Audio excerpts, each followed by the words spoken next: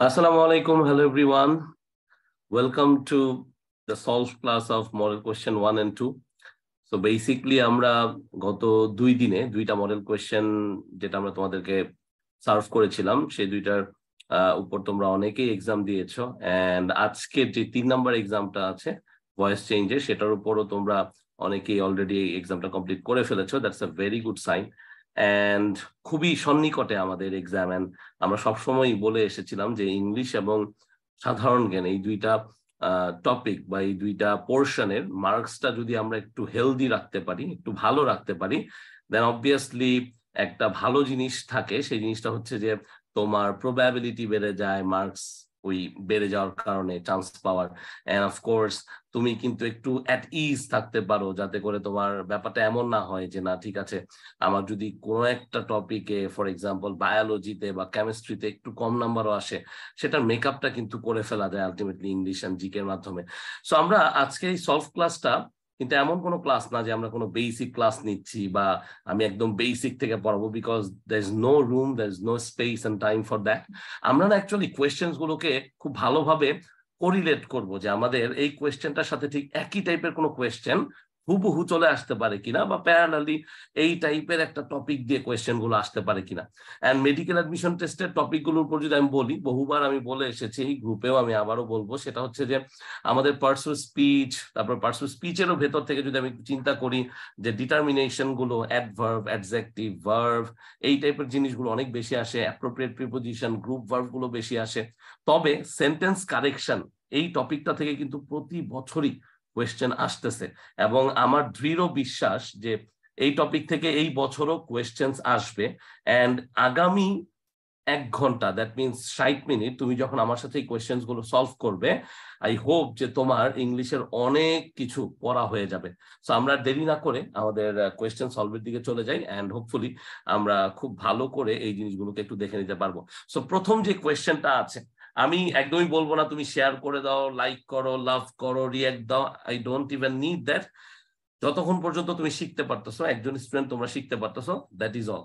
So তোমরা শেখো, জানো, বোঝো, এনজয় করো এন্ড পরীক্ষার জন্য প্রিপেয়ার হও, দ্যাট ইজ ইট। ওকে, চলো আমরা একটু দেখি যে কিভাবে আমরা অ্যান্সার গুলো করতে পারি। Let's see. ওকে, তাহলে প্রথম যে কোয়েশ্চেনটা আছে এবং টপিকটা আমাদের সেন্টেন্স কারেকশন। সো বুঝতে পারতেছো এখানে সেন্টেন্সের ব্যাপার, অর্থাৎ একটা সেন্টেন্সে একটা ওয়ার্ড কিভাবে বসে এবং সেই ওয়ার্ডটা কতটুকু অ্যাপ্রোপ্রিয়েট এবং সেন্টেন্সটা গ্রামাটিক্যালি কতটুকু সঠিক, এই ব্যাপারগুলো থেকে কিন্তু কোয়েশ্চেন আসবে সেন্টেন্স কারেকশনের। এবং সেন্টেন্স কারেকশনে এইরকম যেমন ফিল ইন দ্য ব্ল্যাঙ্কস এখানে দেখতে পাচ্ছ আসতে পারে, আবার কি আসতে পারে ভাইয়া, আবার ধরো আসতে পারে হচ্ছে কোনটা কারেক্ট কোনটা incorrect. So let's get started. He knew it was very dash operation but he was determined to carry it out. এইখানে কিন্তু এই সেন্টেন্সটা অনেক কিছু শেখার আছে।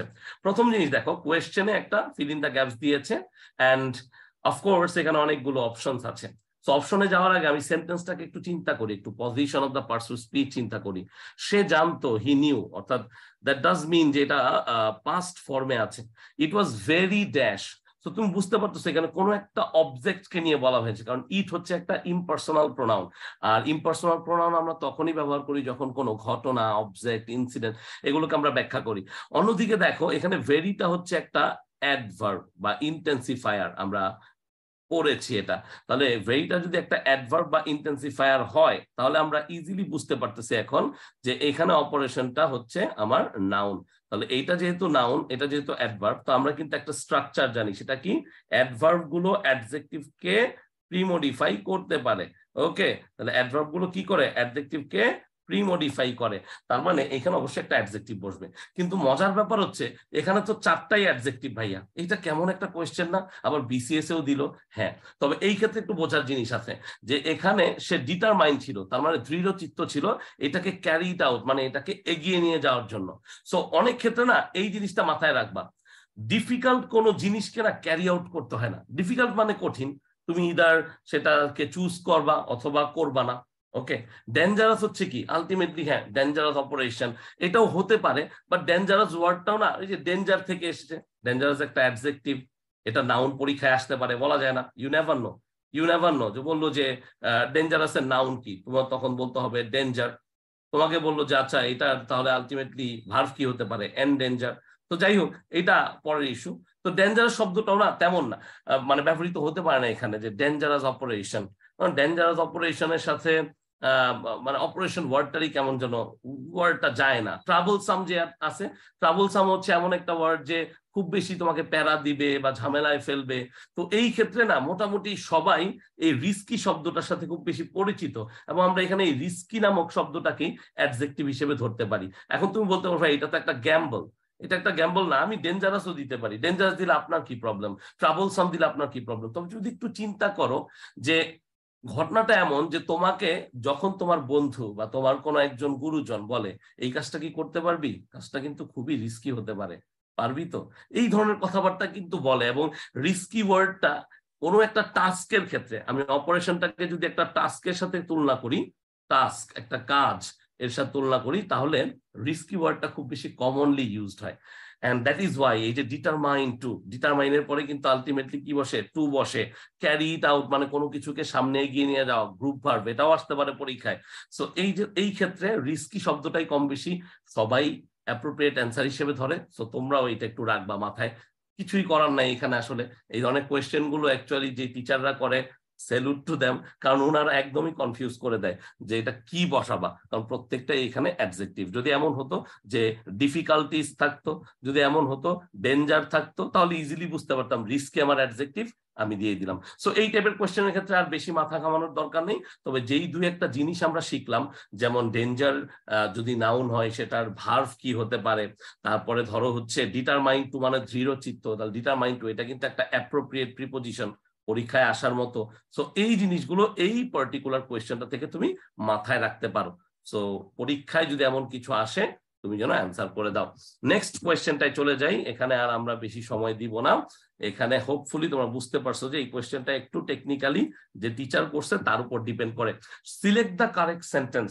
দেখো এটা মেডিকেলি আসা কোয়েশ্চেন, এবং মজার ব্যাপার হচ্ছে এই বছর আমি পরীক্ষা দিয়েছিলাম ওয়ে ব্যাক ইন 2014-15। আমি তোমাদের মতো একজন মেডিকেল অ্যাডমিশন টেস্ট সিকার ছিলাম। সো আমি তখন প্রস্তুতি নিচ্ছিলাম যে কিভাবে কি করা যায়। তো দেখো সিলেক্ট দ্য কারেক্ট সেন্টেন্স মেডিকেলের সবচেয়ে কমন, মেডিকেলের ইংলিশ পোর্শনের সবচেয়ে কমন একটা টাইপ অফ সেন্টেন্স। তাহলে এই ক্ষেত্রে দেখো আমরা কিছু শব্দ জেনে থাকি যে রিডানডেন্সি করা যায় না। কি করা যায় না? রিডানডেন্সি, তার মানে একই শব্দের বারবার প্রয়োগ। ফর এক্সাম্পল ধরো আমি ফেরত আসতেছি, তার মানে আই উইল রিটার্ন, কিন্তু আমরা অনেক সময় কি বলি? Return back. তো রিটার্ন ব্যাক বলে কোনো কিছু নেই। রিটার্ন ব্যাক একটা ভুল জিনিস। রিটার্ন মানেই ফেরত আসা, তাহলে ব্যাক মানেও তো ফেরত আসা, তাহলে কি হয়ে যায়? রিটার্ন হচ্ছে ফেরত আসা, ব্যাক মানেও আসা, ফেরত আসা আসা। সো আলটিমেটলি আমরা শুধু তো সেখানে কি করি? রিটার্ন ইউজ করি। ঠিক এমন ভাবেই এইখানে কোয়েশ্চেনটা দেখো, হি resembles as his father, he resembles his father, he resembles like his father, he resembles to his father. So resemble হচ্ছে এমন একটা শব্দ যেটা কিনা হচ্ছে অবয়বকে বোঝায়, অর্থাৎ সে তার বাবার মতো দেখতে। এখন সে তার বাবার মতো দেখতে বোঝাতে না রিসেম্বলস শব্দটাই যথেষ্ট, আর অন্য কোনো প্রিপোজিশন টাইপের কিছু দরকার নেই। সো এই ক্ষেত্রে অ্যাজ কোনো প্রয়োজন নেই, এই ক্ষেত্রে লাইক কোনো প্রয়োজন নেই, টু কোনো প্রয়োজন নেই। তো সঠিক উত্তরটা হচ্ছে হি resembles his father. For example, I will return, I will return সুন। আমি কিন্তু বলবো না I will return back soon, আমি কি বলবো? আই উইল রিটার্ন সুন। তারপরে দেখো লেটস নট ডিসকাস, খেয়াল করো, let's not discuss about it. এইটা একটা ভুল জিনিস। কেন? তার কারণ হচ্ছে ভার্বের পরে এখানে আর প্রিপোজিশনটা বসে না। মনে রাখতে হবে ডিসকাসের অর্থ হচ্ছে টু টক অ্যাবাউট। ডিসকাস মানে কি? To talk about. ডিসকাসই যদি টু টক অ্যাবাউট হয়, তাহলে তুমি কি আবার ডিসকাসের পরে অ্যাবাউট বসাবা? না। তবে নাউনের পরে অ্যাবাউট হয়, অর্থাৎ এটা একটা এক্সেপশন, সেটা হচ্ছে ডিসকাশন ওয়ার্ডটা হচ্ছে নাউন। তো ডিসকাশনের পরে কিন্তু অ্যাবাউট হতে পারে, এবং এগুলো বারবার পরীক্ষায় আসছে। তুমি যত ভালো করে এগুলো একটু মনে রাখতে পারবা পরীক্ষার হলে মাত্র কয় মিনিট? মাত্র 60 মিনিট। ঠিক আছে? সো বুঝতেই পারতেছো কিভাবে অ্যান্সার করতে হবে। চুজ দ্য কারেক্ট সেন্টেন্স আরো একটা গুরুত্বপূর্ণ জিনিস, এটাও বহুবার পরীক্ষায় আসছে, এটা মেডিকেলও আসছে, বিসিএসও আসছে। তাহলে দেখো এই যে চুজ দ্য কারেক্ট সেন্টেন্স, এগুলোই সাধারণত সেন্টেন্স কারেকশনের সবচেয়ে কমন ওয়ে। তাহলে one should ওবে their parents, one should ওবে one parents, one should ওবে the parents, one should ওবে one's parent. কি হতে পারে ultimately answer? What should be the answer? আমাকে একটু বলো, আমাকে একটু বলো কি হতে পারে অ্যান্সার। তাহলে এই ক্ষেত্রে একটু খেয়াল করো, একটু মনোযোগ দাও, একটু দেখো, তাকাও। ওয়ান শুড ওবে দেয়ার প্যারেন্টস, দেয়ারটা কোথা থেকে আসলো? প্রোনাউনের ভুল। দেয়ার হচ্ছে একটা পজেসিভ প্রোনাউন। কি প্রোনাউন? একটা পজেসিভ প্রোনাউন। দেয়ার যদি আমার একটা পজেসিভ প্রোনাউন হয়, অফকোর্স তুমি এখানে চিন্তা করবা যে ভাই দেয়ার কোত্থেকে আসছে? দেয়ারের অরিজিন হচ্ছে দে। দেয়ারের অরিজিন কি? দে। দে হচ্ছে আমার সাবজেক্টিভ, আমার কি সাবজেক্টিভ, আর দেম হচ্ছে আমার অবজেক্টিভ, অবজেক্টিভ। তাহলে এই ক্ষেত্রে না আমাকে মাথায় রাখতে হবে যে ওয়ান হচ্ছে একটা ইনডিফিনিট প্রোনাউন। কি pronoun? Indefinite pronoun. Everyone, no one, nobody, এই টাইপের। তাহলে ওয়ানের সাথে না দেয়ার যায় না, কাটা। ওয়ান শুড ওবে ওয়ান হয় না, কারণ এখানে অবশ্যই পজেসিভ বসাইতে হবে। আর ওয়ান নামক এই ইনডিফিনিট প্রোনাউনের পজেসিভ প্রোনাউন হচ্ছে ওয়ান্স। কি সেটা? ওয়ান্স। সো আলটিমেটলি এটাও আমার সঠিক উত্তর হবে না। ওয়ান শুড ওবে দ্য প্যারেন্টস, এটাও হতে পারতো যে ওয়ান শুড ওবে দ্য প্যারেন্টস, কিন্তু এই ক্ষেত্রে আমরা যেহেতু ব্যবহারটা করতে যাচ্ছি পজেসিভ প্রোনাউনের, তাই এই ক্ষেত্রে এই সেন্টেন্সটাও আমরা সঠিক হিসেবে ধরবো না। So one should ওবে once parent, এখানে প্যারেন্টস হওয়া উচিত। এন্ড আলটিমেটলি আমরা এটাও মাথায় রাখবো, প্যারেন্ট হচ্ছে সিঙ্গুলার। প্যারেন্ট হচ্ছে কি? আমার সাথে সাথে বলো, প্যারেন্ট হচ্ছে সিঙ্গুলার। আর প্যারেন্টস হচ্ছে কি? প্যারেন্টস হচ্ছে প্লুরাল। এটা যেন আমরা ভুল না করি কেউ, ঠিক আছে? So the correct answer is one should ওবে once parents. অর্থাৎ সবারই উচিত, এখানে নির্দিষ্ট ভাবে কাউকে বলা হয়নি, ওয়ান দিয়ে এখানে অনির্দিষ্ট কোনো একটা ছেলে মেয়ে বা যে কাউকে বোঝানো হয়েছে যে বাবা দেখো, তুমি তোমার বাবা মাকে কি করো? তুমি তোমার বাবা মাকে শ্রদ্ধা করো, ওবে করো, রেসপেক্ট করো। তাহলে এই ক্ষেত্রে রেসপেক্ট কিন্তু একটা কি? রেসপেক্ট হচ্ছে আলটিমেটলি একটা সিনোনিম। তাহলে সিনোনিম অ্যান্টোনিম কিন্তু প্রচুর পরীক্ষায় আসে, তাই না? সিনোনিম অ্যান্টোনিম ট্যাকেল করতে হবে আমাদেরকে ট্যাকেল করতে হবে সিনোনিম অ্যান্টোনিমের সাথে। তাহলে বলো, এই পর্যন্ত তিনটা আমরা দেখে ফেললাম। আমরা 4 নাম্বারটায় চলে যাই, দেখি 4 নাম্বার কোয়েশ্চেনটা দেখো তো ধরতে পারো কিনা, কোন অংশ থেকে আসছে। Identify the correct sentence. She had faith in and hopes for the future. She had faith in and hope for the future. She had faith in and hopes, ওকে এখানে আসলে ইন হবে ultimately, Hopes in the future, F হবে না। And she had faith and Hopes in future. আমাকে বলো কি হতে পারে উত্তর? এখানে আমরা স্পষ্টভাবে একটা জিনিস বুঝতে পারতেছি। কি বুঝতে পারতেছি ভাইয়া? এখানে আমরা স্পষ্টভাবে বুঝতে পারতেছি যে এখানে প্রিপোজিশনের ব্যবহার আছে। ভাই আপনি কিভাবে বলতে পারেন? কারণ দেখো এখানে সেন্টেন্সের স্ট্রাকচারই তা বলে দেয়। শি হ্যাড, সব জায়গায় একই রকম। এই যে দেখো she had, she had, she had, সব জায়গায় শি হ্যাড। এন্ড এখানে একই টাইপের জিনিস, যে ফেইথ হোপ, ফেইথ হোপ। একটা জিনিস মাথায় রাখতে হবে। প্রথম জিনিসটা হচ্ছে এখানে যে আছে she had faith in and hope for, আগে মাথায় রাখতে হবে ফেইথ ইন হচ্ছে কারো উপর বিশ্বাস রাখা। ফেইথ ইন হচ্ছে কি? কারো উপর বিশ্বাস রাখা বা কোনো কিছুর উপর বিশ্বাস রাখা, যেটাই বলো। হোপ ফর হচ্ছে আলটিমেটলি কোনো কিছুর আশা রাখা, কোনো কিছুর আশা রাখা বা কোনো কিছু আশা করা। তার মানে তুমি ইজিলি বুঝতে পারতেছো এখন ঘটনাটা, যে এখানে ঘটনাটা এইরকম। তো হোপের সাথে সাধারণত ফর বসে, হোপের সাথে ফর বসে, আর ফেইথের সাথে ইন বসে। তো she had faith in, and এখানে হোপসটা হবে না। কেন হবে না? কারণ হ্যাড এর পরে আবার হোপস কেন হবে? তো আলটিমেটলি এই জিনিসটা এখানে ভুল, বাকিগুলা এমনি ভুল আছে। হোপ ইন বা হোপ ইন হয় না। So she had faith in and hope for the future, এখানে এই নাম্বারটা অর্থাৎ বি নাম্বারটা হচ্ছে আমাদের সঠিক উত্তর। সো মাঝে মাঝে কিন্তু এরকম অ্যাপ্রোপ্রিয়েট প্রিপোজিশন চলে আসবে, এটা এর আগের বছরগুলোতেও এসেছে। So you never know. For example ধরো আমি বললাম যে হি শুড নট, আমাকে অ্যান্সার দাও কমেন্টে, he should not hanker dash money and rely dash his skills. আমাকে বলো এটার অ্যান্সারটা কি হবে? আমাকে একটু বলো, I really want to know. আমাকে বলো বাচ্চারা, এইটার অ্যান্সার কি হতে পারে? What should be the answer of this? What should be the answer of this? He should not hanker dash money and rely dash his skills. কি হতে পারে? He should not hanker dash money and rely dash his skills. Got it? তাহলে কি হতে পারে answer? বলো। I'm not getting the answer right now. Okay, perfect. After and on, very good. তাহলে he should not hanker after money and rely on his skills. এরকম rely on কিন্তু আরো আছে। rely on এর ক্ষেত্রে আমরা বলতে পারি depend on, depend upon, এই জিনিসগুলো একটু মনে রাখতে হবে। আর একটা জিনিস হচ্ছে হ্যাঙ্কার আফটারের মতো আরেকটা আছে হচ্ছে রান, রান। হ্যাঙ্কারের জায়গায় অনেক সময় রান আফটার মানিও বসতে পারে। মনে থাকবে তো? মনে থাকবে বলো। আর যারা যারা বলতেছো সিনোনিম অ্যান্টোনিম, সিনোনিম অ্যান্টোনিমের জন্য আমি পোস্ট করব, সিনোনিম অ্যান্টোনিমের জন্য পোস্ট করব, সেগুলো পড়ে ফেলবা। প্রয়োজন আমি একটা তোমাদেরকে লিস্ট দিয়ে দিব, ইনশাল্লাহ লিস্ট দিয়ে দিব, খুব শীঘ্রই একটা লিস্ট দিয়ে দিব, ঠিক আছে? সিনোনিম অ্যান্টোনিম শুধু পড়তে হবে, চর্চার বিষয়, দ্যাট ইজ ইট, আর কিচ্ছু না। Next question, select the correct sentence. ওকে, তাহলে প্রত্যেকটা ক্ষেত্রে গ্রামাটিক্যাল ওভারভিউ হচ্ছে, এন্ড আমরা কিন্তু ধরতে পারছি যে প্রতিটা টপিক এখানে কি involved. The man who stole my bag was tall. The man was tall who is stealing my bag.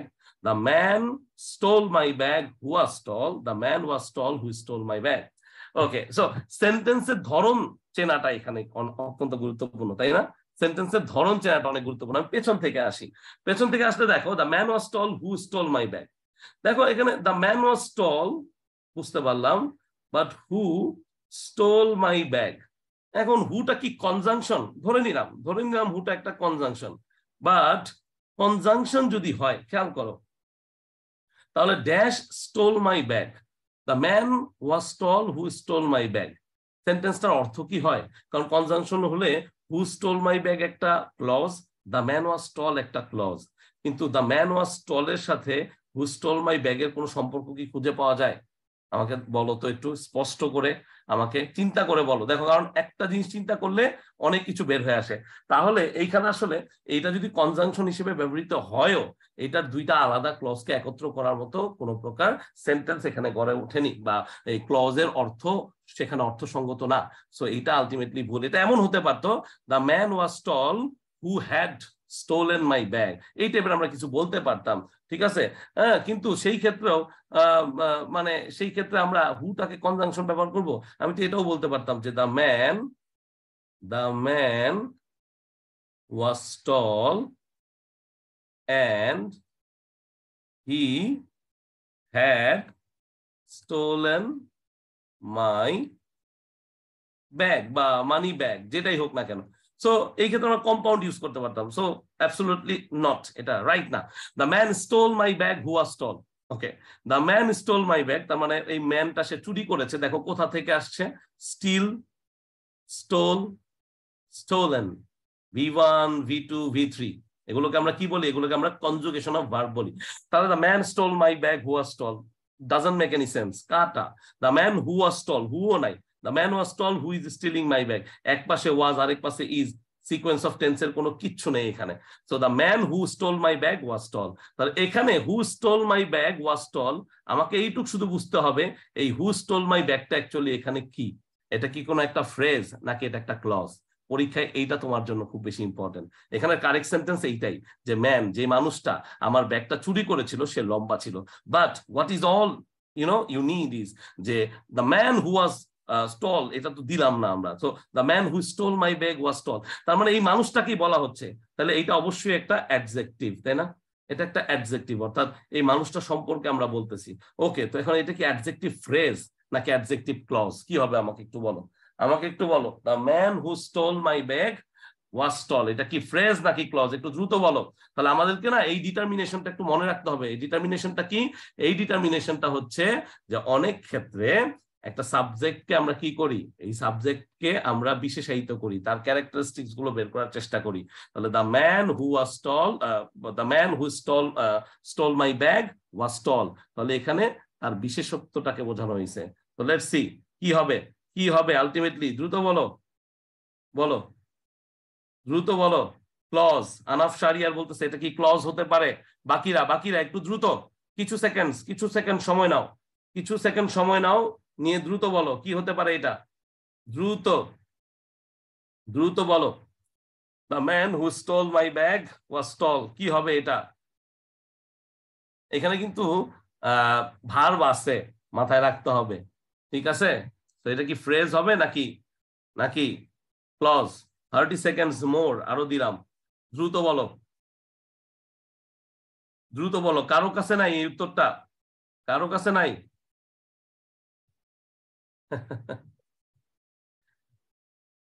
হ্যাঁ, এটা রেখে দেই, এটা রেখে দেই, because I guess this is what we need attention. দেখি কতটুকু থাকে। একজন ফ্রেজ বলছে, সরি একজন ক্লজ বলছে, কয়েকজন ফ্রেজ বলছে, এটা রেখে দিই, এটা আমি শেষে ফেরত আসবো। রেখে দিলাম, দেখি কি উত্তর বের হয়। If a person can not stop taking drugs he or she is dash. তার মানে এখানে বোঝাইছে যে একজন পারসন যে কিনা ড্রাগস নেওয়া বন্ধ করতে পারে না। তাহলে দেখো এখানে can not stop taking drugs, stop হচ্ছে এখানে ভার্ব 1 আর টেকিংটা হচ্ছে ভার্ব 2। তাহলে ওই যে পরপর দুইটা ভার্ব বসলে পরের ভার্বটা জেরান্ডের মতো আচরণ করে, আর জেরান্ডের ফর্মটা হচ্ছে VING। Got it? তাহলে if a person can not stop taking drugs he or she is committed to them, devoted to them, addicted to them, attached to them. কি হবে বলো? খুব অদ্ভুত, কিন্তু এখানে অনেকগুলো প্রিপোজিশনের ব্যবহার করেছে এবং খুব ইন্টারেস্টিং কিছু প্রিপোজিশনের ব্যবহার করেছে। প্রথমত জিনিস হচ্ছে committed to them. Committed two কখন হয়? তুমি যখন কোনো একটা কাজে নিমগ্ন থাকো। কমিটেড কি হয়? কমিটমেন্ট থেকে আসে। কোথা থেকে আসে? আমার সাথে সাথে বলো, কমিটমেন্ট থেকে আসে ভাইয়া। তাহলে কমিটেড যেহেতু কমিটমেন্ট থেকে আসে, তাহলে নিশ্চয়ই এটাকে আমরা উত্তর হিসেবে ধরতে পারবো না। আমাকে বলো, can we take it as a valid answer? নিশ্চয়ই নিতে পারবো না, কারণ কমিটমেন্ট ব্যাপারটা আলাদা। ওকে, ডিভোটেড মানে হচ্ছে কি, কোনো কিছুর দ্বারা সে কি, সে কোনো কিছুতে নিমগ্ন আছে, ভক্ত স্বরূপ কিছু একটা। তাহলে সে এখানে নিমগ্ন থাকারও কিছু নেই, কারণ নিমগ্ন মানুষ ভালো কাজে থাকতে পারে, বাজে কাজে মানুষ নিমগ্ন হয় না, এটা মাথায় রাখতে হবে। নিমগ্ন আছে তার মানে এটা কি, গুড ওয়ার্ক, এটা হচ্ছে গুড ডিড, ভালো কাজ। তাহলে এখানে addicted to them are attach to them. Attach to আসলে আমরা অ্যাটাচড এর সাথে উইথ বসাই, অ্যাটাচড এর সাথে টু বসাই না। সো আলটিমেটলি অ্যাডিক্টেড হচ্ছে অ্যান্সার, অর্থাৎ সে এটার সাথে অ্যাডিক্টেড, সেটার সাথে কি, অ্যাডিক্টেড, অ্যাডিকশন থেকে আসছে। অ্যান্সারটা কোথেকে আসছে? অ্যান্সারটা আসছে অ্যাডিকশন থেকে। ওকে, তার মানে he or she is addicted to them, অর্থাৎ তার ওইটার অ্যাডিকশনটা আছে। এবং অ্যাডিকশন হচ্ছে একটা নাউন। অ্যাডিকশন একটা কি? অ্যাডিকশন একটা noun. Okay, come on, next one. The incorrect sentence is, incorrect sentence খেয়াল করো, বেশিরভাগ স্টুডেন্ট এখানেই ভুল করে। কোথায় ভুল করে ভাইয়া? ভুল করে ওরা পড়ে না যে ভাইয়া কারেক্ট সেন্টেন্স চাইছে নাকি ইনকারেক্ট সেন্টেন্স। ওরা শুধু মনে করে আরে সব মনে হয় কারেক্ট সেন্টেন্স থেকে আসছে। শোনা, একটু ঠান্ডা মাথায় রাখতে হবে, চিন্তাটা এইটা মাথায় রাখতে হবে যে যখনই আমি কারেক্ট ইনকারেক্ট খুঁজতেছি, আমি যেন হেডিংটা খুব ভালো করে পড়ি, অ্যাটলিস্ট 5 to 10 সেকেন্ডস অ্যাটলিস্ট একটু পড়ি। কারণ এইখানেও যদি ভুল হয়ে যায়, তুমি যদি মাথার ভিতরে রাখতে না পারো যে তুমি কারেক্টটা বের করবা নাকি ইনকারেক্টটা, then you will be in trouble and you don't want to be in trouble, right? So the incorrect sentence কি হতে পারে? The boy is sick for toys, I was in want of food, he prevailed over the enemy, he has a zeal for public work. Incorrect বের করতে বলছে, কিন্তু দেখলেই মনে হচ্ছে না সব জায়গায় সঠিক আছে, তাই না? একটু খেয়াল করো, সব জায়গায় মনে হচ্ছে সঠিক না? সব জায়গায় the boy is sick for toys, I was in want of food, he prevailed over the enemy, he has a zeal for public work. কি হতে পারে incorrect sentence? Let's see, let's have some answers. Okay, D নাম্বারটা answer বলতেছো। ওকে, so ব্যাপারটা হচ্ছে আমরা একটু চিন্তা করি, zeal for যেটা আছে এটা just for হতে পারে। কি হতে পারে অ্যাকচুয়ালি? এটা হতে পারে just for, তার মানে ইন্টারেস্ট ইন, এই সব কিছুই আগ্রহকে বোঝায়। কাকে বোঝায়? আগ্রহকে। The boy is sick for toys, okay, I was in want of food, he prevailed over the enemy. তাহলে আমি একটু চিন্তা করি, in want of food মানে হচ্ছে in search of food, in want of food মানে in search of food, he prevailed over the enemy মানে one kind of joy লাভ করা, prevailed over। ঠিক আছে, তা এখন আমাকে বলো যে prevailed over in want of food, এগুলো কি কারেক্ট না ইনকারেক্ট? দ্রুত, এগুলো তো কারেক্ট, রাইট? তাহলে আমার বাকি রইলো কি, the boy is sick for toys. এখন আমি কি জানি যে সিক ফর মানে কি? ডু আই নো যে মানে সিক ফর এটার অর্থটা কি? এটার অর্থটা কি কেউ জানি? আমাকে বলো। তাহলে যারা হচ্ছে ডি নাম্বারটা অ্যান্সার দিচ্ছি তারা একটু বলবো যে এটার অর্থটা কি। দ্রুত আই ওয়ান্ট অ্যান্সার্স। ওকে, আমাকে বলো, সিক ফর এটা কি কোনো অ্যাপ্রোপ্রিয়েট প্রিপোজিশন হতে পারে? বলো। কিন্তু জিল ফর কি অ্যাপ্রোপ্রিয়েট প্রিপোজিশন নাম? আমাকে বলো, কে পড়ছো জেস্ট for R zeal for? Comment আসতেছে না, তার মানে খুবই কনফিউজ। দেখছো, এতক্ষণ পর্যন্ত কনফিউজ থাকলে হবে? এই শেষ মুহূর্তে এসে যদি কনফিউজ থাকো তাহলে হবে? তাহলে দেখো এই জিল for, chest for, interest in, এই সবই সঠিক। তাহলে ইনকারেক্ট মানে কি? ভুল। তাহলে ভুল কোনটা? In want of, in search of, ঠিক আছে। প্রিভেইল ওভার, এটাও ঠিক আছে। তাহলে সিক ফর টয়েস না, অ্যাকচুয়ালি এটা সিক অফ হতে পারে। সিকের সাথে না আলটিমেটলি সিক ফর হয় না। সো এখানে অ্যান্সারটা না আমরা আসলে দিব এ নাম্বারটা, এ নাম্বারটা, এইটা। The boy is sick for toys. বলো বলো, বুঝতে পারছো? কারো কোনো কোয়েশ্চেন আছে কিনা আমাকে একটু বলো। কারো কোনো কোয়েশ্চেন আছে কিনা একটু বলো, দ্রুত বলো। কারো কোনো কোয়েশ্চেন আছে কিনা? কারো কোনো কোয়েশ্চেন থাকলে বলতে পারো। তো এই যে জিনিসটা, যে আমাদের না বুঝতে হবে জিনিসগুলো, যে আমি কতটুক এই জিনিসগুলোকে ধরতে পারতেছি। প্রিপজিশনের ব্যবহার ইজ ভেরি ইম্পর্টেন্ট, গ্রুপ ভার্বের ব্যবহার খুব বেশি গুরুত্বপূর্ণ। সো এই ব্যাপারগুলো তোমরা যদি মনে রাখতে না পারো তাহলে কিন্তু একটু ঝামেলায় পড়ে যাবা, ঠিক আছে? তাহলে কিন্তু একটু ঝামেলায় পড়ে যাবা। ওকে, any comments from you guys? ওকে, না কোনো কমেন্ট নাই, ঠিক আছে, পারফেক্ট। তাহলে আমরা আমরা পরের কোশ্চেনে চলে যাই, ঠিক আছে? না, সুন্দর, পারফেক্ট।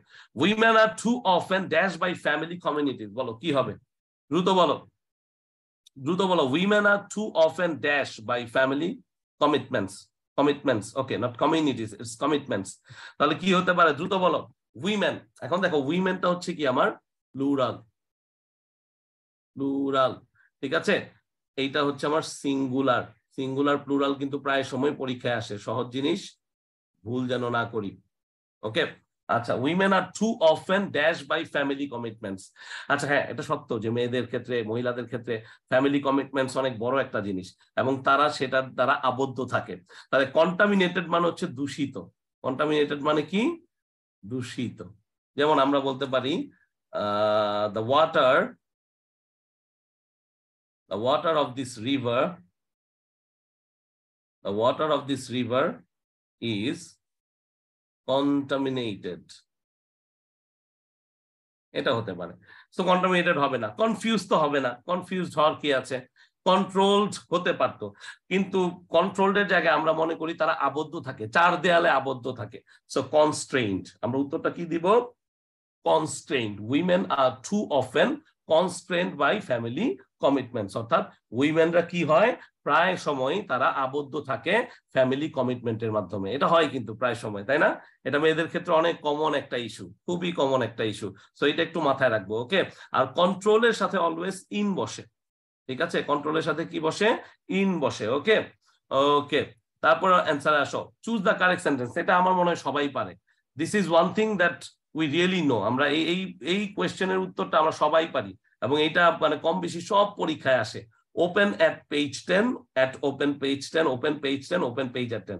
সো এইটা আগেই ভুল, এইটাও আগে ভুল। প্রশ্ন হচ্ছে ওপেন অ্যাট পেজ 10 নাকি ওপেন পেজ 10। আর আমরা বলতে পারি তো 10 নম্বর পৃষ্ঠাটা খোলো। সো আলটিমেটলি না, এখানে একটা প্রিপোজিশন বসাইতে হয় ওপেনের পরে। সো ওপেন অ্যাট পেজ 10, এটা একটু মাথায় রাখবা। এন্ড প্রিপোজিশনের ব্যাপারটা একটু মাথায় রাখবা।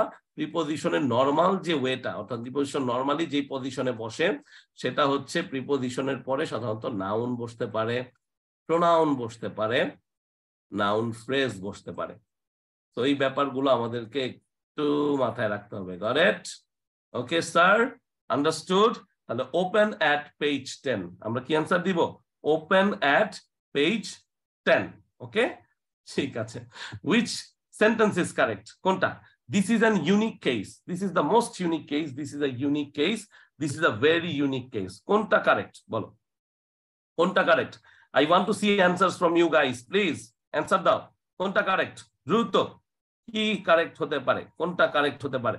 তাহলে এই ক্ষেত্রে একটু মাথায় রাখতে হবে ইউনিক, ইউনিভার্সিটি, এই শব্দগুলো, এই যে ইউনিক, ইউনিভার্সিটি, এই শব্দগুলোর উচ্চারণ হয় কি? ইউ দিয়ে। এবং এইগুলোর উচ্চারণ যদি ইউ হয় তাই এগুলো কনসোনেন্ট সাউন্ড, তাই এদের আগে সাধারণত আমরা এ বসিয়ে থাকি। কি বসিয়ে থাকি? এ বসিয়ে থাকি। তাহলে আলটিমেটলি এন তো জীবনও হবে না। দা মোস্ট ইউনিক কেস বলে কোনো কিছু নেই, this is a unique case, that's it. এখন তুমি বলতে পারো ভাইয়া this is a very unique case, এটাও কারেক্ট হয়, বাট প্লেইং সেন্টেন্স হিসেবে this is a unique case is more correct. তো ওইটাই আর কি, যারা কোয়েশ্চেনটা করে তারাই হয়তো ভালো বুঝে যে কেন এইভাবে করে। বাট দেন এগেইন আমরা যদি শুধুমাত্র আর্টিকেলের ব্যবহারটা চিন্তা করি তাহলে আর্টিকেলের ব্যবহার অনুসারে এখানে দিস ইজ এ ইউনিক কেসটাই হচ্ছে আমার সঠিক উত্তর। মনে থাকবে, মনে থাকবে। Got it? ওকে, ঠিক আছে। আমার এখানে এখনো আজান দেয়নি, আজান দিলে আমরা আজানে বিরতি দিব। Thank you very much. ওকে, ঠিক আছে, থ্যাংক ইউ। তাহলে which of the following is the correct English? এখানে কোনটা correct English? Okay, everyone likes a notorious actor like him. We only employ feminine workers. I helped the afraid boy. He is liable to shout when he gets angry. খুব different কিছু দেখতে পাচ্ছি, তাই না? একটু দেখি যে কোনটা correct English. Everyone likes a notorious actor like him. We only employ feminine workers. Acha. I helped the afraid boy. He is liable to shout when he gets angry. Sorry, not hungry, it's angry. Hungry হলো মানুষ কিন্তু চিল্লায়, তাই না? ওকে, এইটা তোমরা কারা কারা অ্যান্সার দিতে পেরেছো দেখি, কয়জন কয়জন উত্তর করতে পেরেছো? which of the following is the correct English? কি হতে পারে? সি। আচ্ছা, সি। আচ্ছা, প্রথম জিনিসটা হচ্ছে everyone likes a notorious actor like him। এখানে হিমটা আমরা বলতে পারি না, কেন? কারণ না, we really do not know যে আসলে এই অ্যাক্টরটা কে, এবং তার সম্পর্কে রেফারেন্স আমরা দিতে পারছি না। সো ইন দ্যাট সেন্স এখানে এই সেন্টেন্সটা পরিপূর্ণভাবে সঠিক হয় না। আবার একইভাবে we only employ feminine workers, আমরা ফিমেল ওয়ার্কার্স দিতে পারি। কি দিতে পারি? ফিমেল ওয়ার্কার্স দিতে পারি। সো ফেমিনিন ওয়ার্ডটা এখানে ইউজ করাটা যুক্তিযুক্ত না। আই হেল্পড দ্য অ্যাফ্রেইড বয়, এইটা চলে যে আমি হেল্প করেছিলাম যে ভীত ছেলেটা আছে, ভীত ছেলেটাকে। That is something we can say correct, we can say right. He is liable two shout when he gets angry। এইখানে লায়াবল টু অর্থটা যেটা, সেটার অর্থের সাথে এখানে কোনো সামঞ্জস্য আমরা দেখতে পাই না। He is liable two shout, liable সাধারণত কি হয়? কোনো কিছুর দ্বারা কেউ হচ্ছে কারো দ্বারা কোনো ঋণে আবদ্ধ বা কারো লায়াবিলিটিস আছে, এরকম কিছু। সো ইন দ্যাট সেন্স এই নাম্বারটাই হচ্ছে কি সঠিক মনে হয়। যায় I help the boy who was afraid. তাহলে আমরা কিন্তু এই সেন্টেন্সটাকে কিভাবে লিখতে পারি? I helped the boy who was afraid। So পরীক্ষায় কিন্তু এই টাইপের কোয়েশ্চেন চলে আসতে পারে। ওকে, choose the correct sentence. The train is running in time, the train is running to time, the train is running on time, running with time. So এখানে কিন্তু একটা খুব ইম্পর্টেন্ট মানে তোমার নোটিস যেটা তোমাকে একটু মাথায় রাখতে হবে, সেটা হচ্ছে কোনো কিছু সময় মতো চলা, একদম ঘড়ির কাটায় কাটায় সময় মতো চলা বোঝাতে আমরা অন টাইম দিয়ে সেটাকে প্রকাশ করি। তাই আর অন্য কোনো দিকে না তাকিয়ে জাস্ট এটা অ্যান্সার দিয়ে দিবা, the train is running on time, অর্থাৎ সঠিক সময়ে ট্রেনটা কি করতেছে? দৌড়াচ্ছে। The train is running on time. So এই ক্ষেত্রে ভাইয়া ইন টাইম টু টাইম দেখে পরীক্ষার হলে সময় নষ্ট করিও না, পরীক্ষার হলে সময় নষ্ট করিও না। ওকে, in order to improve farming methods we need dash. খুবই ইম্পর্টেন্ট একটা জিনিস। ইন অর্ডার টু, মনে রাখতে হবে ইন অর্ডার টু এর পরে সবসময় ভার্বের বেস ফর্ম বসে। তোমাদের একটা ভুল ধারণা আছে, সেটা কি? তোমরা ভাবো ইন অর্ডার টু এর পরে ভার্বের কি বসে? ভিআইএনজি বসে। একদমই ভুল। ইন অর্ডার টু এর পরে অলওয়েজ ভার্বের বেস ফর্ম বসে। মনে রাখতে হবে উইথ এ ভিউ টু এর পরে, with a view to prepositional phrase, এটার পরে সাধারণত ভিআইএনজি বসে, বা লুক ফরওয়ার্ড টু এটার পরে সাধারণত ভিআইএনজি বসে। তো মাথায় রাখতে হবে এই জিনিসগুলো। ওকে, তাহলে আসো একটু দেখি যে এখানে কোনটা বসতে পারে। We need a machinery, machineries, machine and machinery. এটা হচ্ছে নাউনের প্রবলেম। এটা কিসের প্রবলেম? নাউন। অর্থাৎ কিছু কিছু নাউন আছে কাউন্টেবল আর আনকাউন্টেবল, গণনার উপর ভিত্তি করে। কার উপর ভিত্তি করে? আমার সাথে বলো। গণনার উপর ভিত্তি করে কিছু শব্দ আমরা বের করি। তো কিছু নাউন আছে যেই নাউন গুলো আসলে প্লুরাল ফর্ম হয় না। ফর এক্সাম্পল এই যে আনকাউন্টেবল নাউন গুলো। সো মেশিনারিজ হবে না, মেশিনারি এমন একটা ওয়ার্ড। মেশিনারিও হবে না। সো এখানে অ্যান্সারটা হবে শুধু মেশিনারি। এটা কিন্তু খুবই ইম্পর্টেন্ট। এই যে মেশিনারি, ইনফরমেশন, এগুলো সাধারণত আনকাউন্টেবল নাউন হিসেবে ব্যবহৃত হয়। কিসেবে ব্যবহৃত হয়? Uncountable noun. সো এই কাউন্টেবল আনকাউন্টেবল নাউন থেকে কিন্তু পরীক্ষায় প্রশ্ন আসে। যেমন আনকাউন্টেবল কাউন্টেবল নাউন থেকে এটাও পরীক্ষায় আসতে পারে। খুবই মনোযোগ দিয়ে দেখো, আনকাউন্টেবল নাউনের আগে সাধারণত কি বসে? আনকাউন্টেবল নাউনের আগে সাধারণত বসে হচ্ছে মাছ, মাছ। আর মেনিটা বসে কার সাথে? মেনিটা বসে হচ্ছে কাউন্টেবল নাউনের সাথে। কিসের সাথে? কাউন্টেবল নাউনের সাথে। আরো একটা গুরুত্বপূর্ণ জিনিস যেটা বলতে চাই সেটা হচ্ছে যে এ লিটল খুবই ইম্পর্টেন্ট, এবার পরীক্ষায় আসতেও পারে, বলে দিচ্ছি। এ লিটল, লিটল লিটল হচ্ছে নেগেটিভ, এ লিটল হচ্ছে পজিটিভ। এই দুইটা সাধারণত আনকাউন্টেবল নাউনের সাথে বসে, আনকাউন্টেবল নাউন। আর হচ্ছে আমরা এরকম আরেকটা কি পাই, a few R few, a few আর শুধু ফিউ, এই দুইটা আবার বসে হচ্ছে কাউন্টেবল নাউনের সাথে। তো প্লিজ এগুলো একটু মাথায় রেখো, কাউন্টেবল নাউনের সিঙ্গুলার এবং প্লুরাল দুইটা ফর্মই হয়। মনে থাকবে? বলো আমাকে ইয়েস অর নো, মনে থাকবে? Yes sir. Identify the correct sentence. Yesterday he has gone home, yesterday he went home. আচ্ছা, এখানে খুবই সিম্পল একটা সেন্টেন্স। ইয়েস্টারডে হচ্ছে একটা টেন্স মার্কার। টেন্স মার্কার হচ্ছে তোমার টেন্স গুলো চিনতে সুবিধা দেয়, মানে সহায়তা করে তোমাকে, it will help you to understand যে কোনটা কোন টেন্স। তাহলে দেখো এখানে টেন্স মার্কার যেহেতু আমরা অলরেডি জানি যে ইয়েস্টারডে,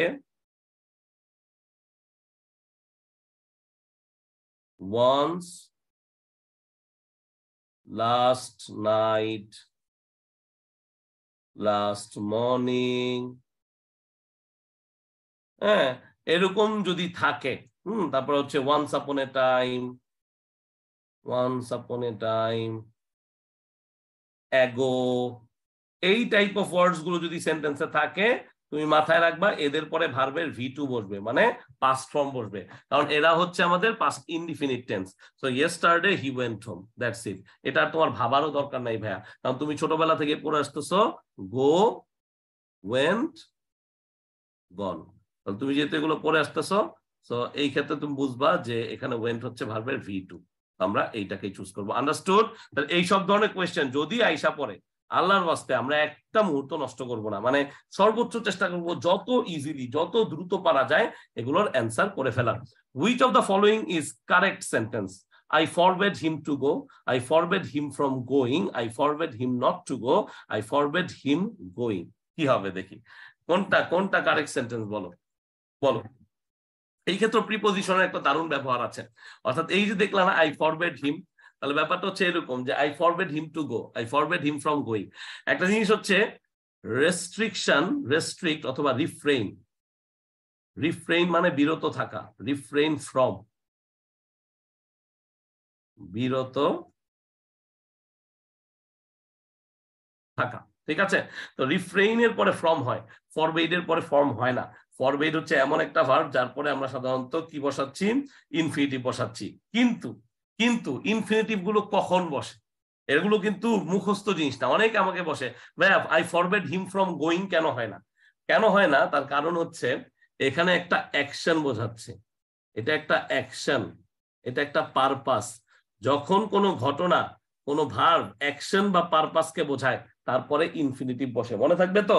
অ্যাকশন পারপাস যার যেই ভার্বের সাথে যায়, যেই ভার্বটার অর্থ অ্যাকশন বা পারপাসকে বোঝায়, তাদের ক্ষেত্রে এরকম হয়। যেমন I forbade him to go, তার মানে আমি তাকে নিষেধ করেছিলাম যেতে। আবার যদি বলি আই লাইক ড্যাশ, ধরো আমি বললাম টু সুইম হবে নাকি সুইমিং হবে, আমাকে বলো what should be the correct answer, কোনটা কারেক্ট অ্যান্সার হওয়া উচিত? এখন আমাকে বলো এটা কি কোনো পারপাস, এটা কি কোনো পারপাস নির্দিষ্ট বা কোনো অ্যাকশন? আমি জাস্ট বলতেছি না অলস ভাবে যে আমার সুইমিং করতে ভালো লাগে, মানে আমার সাঁতার কাটতে ভালো লাগে, সো আই লাইক সুইমিং, আমার সুইমিং করতে ভাল লাগে। এখন কোথাও কোথাও বলে আই লাইক টু সুইমও হয়, তো এই ক্ষেত্রে এইটা একটু ডিফারেন্ট। এই ক্ষেত্রে দুইটাই মোটামুটি অ্যান্সার হিসেবে যায়। তবে হ্যাঁ মনে রাখতে হবে যে যেই জিনিসগুলো কোন একটা পারপাস বা অ্যাকশনকে হুবহু হচ্ছে বা এই ঘটনাটা ঘটাচ্ছে না বোঝায়, তাহলে সেই ক্ষেত্রে অবশ্যই এই জেরান ফর্মটা বসবে, VING বসবে। এটা খুব ইম্পর্টেন্ট, এটা একটু মাথায় রাখার চেষ্টা করো। এবং জেরান্ডের পরে সবসময় ভার্বের কি ফর্ম বসে? জেরান্ডের পরে ভার্বের সিঙ্গুলার ফর্ম বসে। কি বসে? Singular form, singular form of verb, ঠিক আছে? কারণ জেরান নিজেই অ্যাক্ট করে কার মতো? জেরান নিজেই অ্যাক্ট করে হচ্ছে, বিহেভ করে হচ্ছে নাউনের মতো। বুঝতে পারতেছ? যেমন swimming is a good form of exercise, আমরা এটা বলতে পারি, right? Swimming is a good form of exercise. আবার আমরা বলতে পারি reading books is a good habit, reading books is a good habit. Playing cricket is my hobby. আমরা কি বলতে পারি? পরীক্ষা কি আসতে পারে? Playing cricket is my hobby. খুবই ইম্পর্টেন্ট এগুলো পরীক্ষায় আসার মতো, এবং মাথায় রাখতে হবে এখানে ক্রিকেট খেলি, বই পড়ি, যাই করি না কারণ অ্যাকশনটা এখানে, ঠিক আছে, মানে কার্যকর হচ্ছে এখানে। সো এখানে জেরান্ড আছে playing books, sorry playing cricket বা রিডিং বুকস মানে বই পড়া। এখন তুমি কতগুলো বই পড়বা সেটা ইম্পর্টেন্ট, মানে সেটা এখানে ইম্পর্টেন্ট না। তার মানে বুকস এর পরে এখানে আবার ভুলে আর দিয়ে দিও না, ঠিক আছে? তাহলে reading books is a good habit, playing cricket is my হবি। এই উদাহরণগুলো একটু মনে রেখো। Walking is the best exercise, হ্যাঁ এটাও ঠিক। One of the 4 sentences given in each question is grammatically wrong. Okay, the alternative is your answer. By the way, alternative এর পরে টু বসে, খেয়াল রাখবা। অল্টারনেটিভ এর পরে কি বসে? অল্টারনেটিভ এর পরে টু বসে। There is no alternative to what? Physical exercise. Physical exercise এর কোনো alternative নাই। He has invited me for dinner. I intend going to Rajshahi. Okay. Okay. He is too miserly to part with his money. He has no desire for fame. Okay. ঠিক আছে, কোনটা সঠিক এটা বের করতে হবে। তো আমি তো দেখতেছি যে প্রথম কথা হচ্ছে নো ডিজায়ার, নো হচ্ছে আমার ডিটারমিনার, নো হচ্ছে কি ডিটারমিনার, ডি ডিজায়ার হচ্ছে নাউন। তাহলে আমি তো এটা সঠিক দেখতেছি, কারণ আমরা জানি যে নাউন প্লাস ডিটারমিনার হয়। তাহলে ডি নাম্বারটা আমার কাছে সঠিক মনে হচ্ছে। এবং আমরা এটাও জানি যে ডিজায়ার ফর, আকাঙ্ক্ষা করা, ডিজায়ার ফর আকাঙ্ক্ষা, ডিজায়ার ফর মানে কি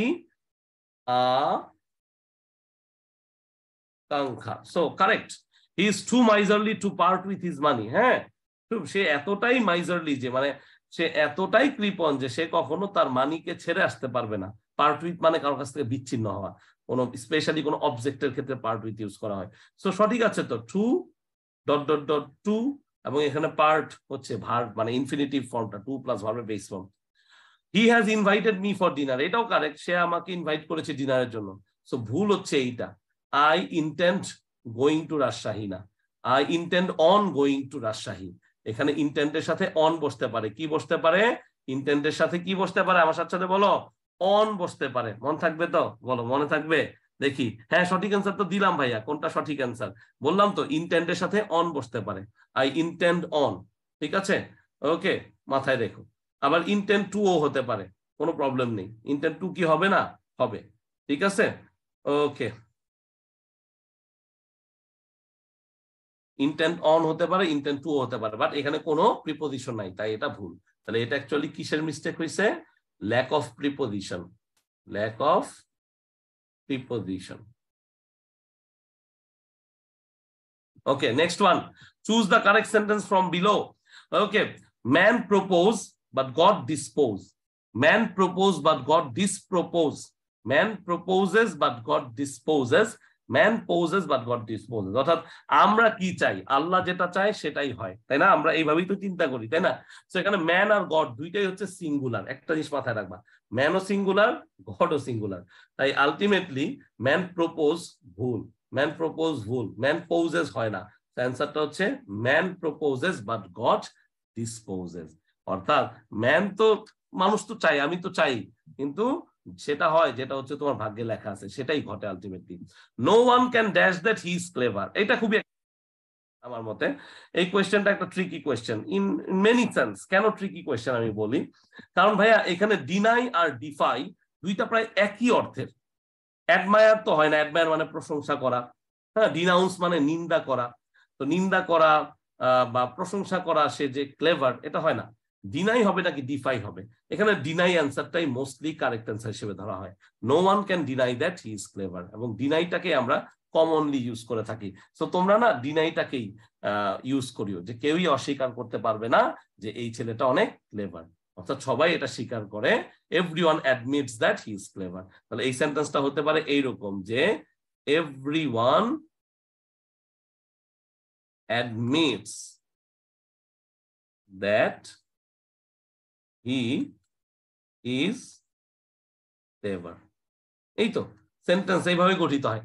one of the 4 sentences given below আবারও রং। ওকে, the land is belong to an old lady, They parted from one another suddenly. The leader expressed himself forcibly and mother bought me an ice cream. কি হতে পারে বলো? মা আমাকে ice cream দিয়েছে, ল্যান্ডটা belong করে, parted from. ওকে, প্রথম জিনিস যে কোনো বন্ধুদের কাছ থেকে বা একজন আরেকজনের কাছ থেকে যখন হঠাৎ করে বিচ্ছিন্ন হয়ে যায় সেই ক্ষেত্রে পার্ট ফ্রম ইউজ করা হয়।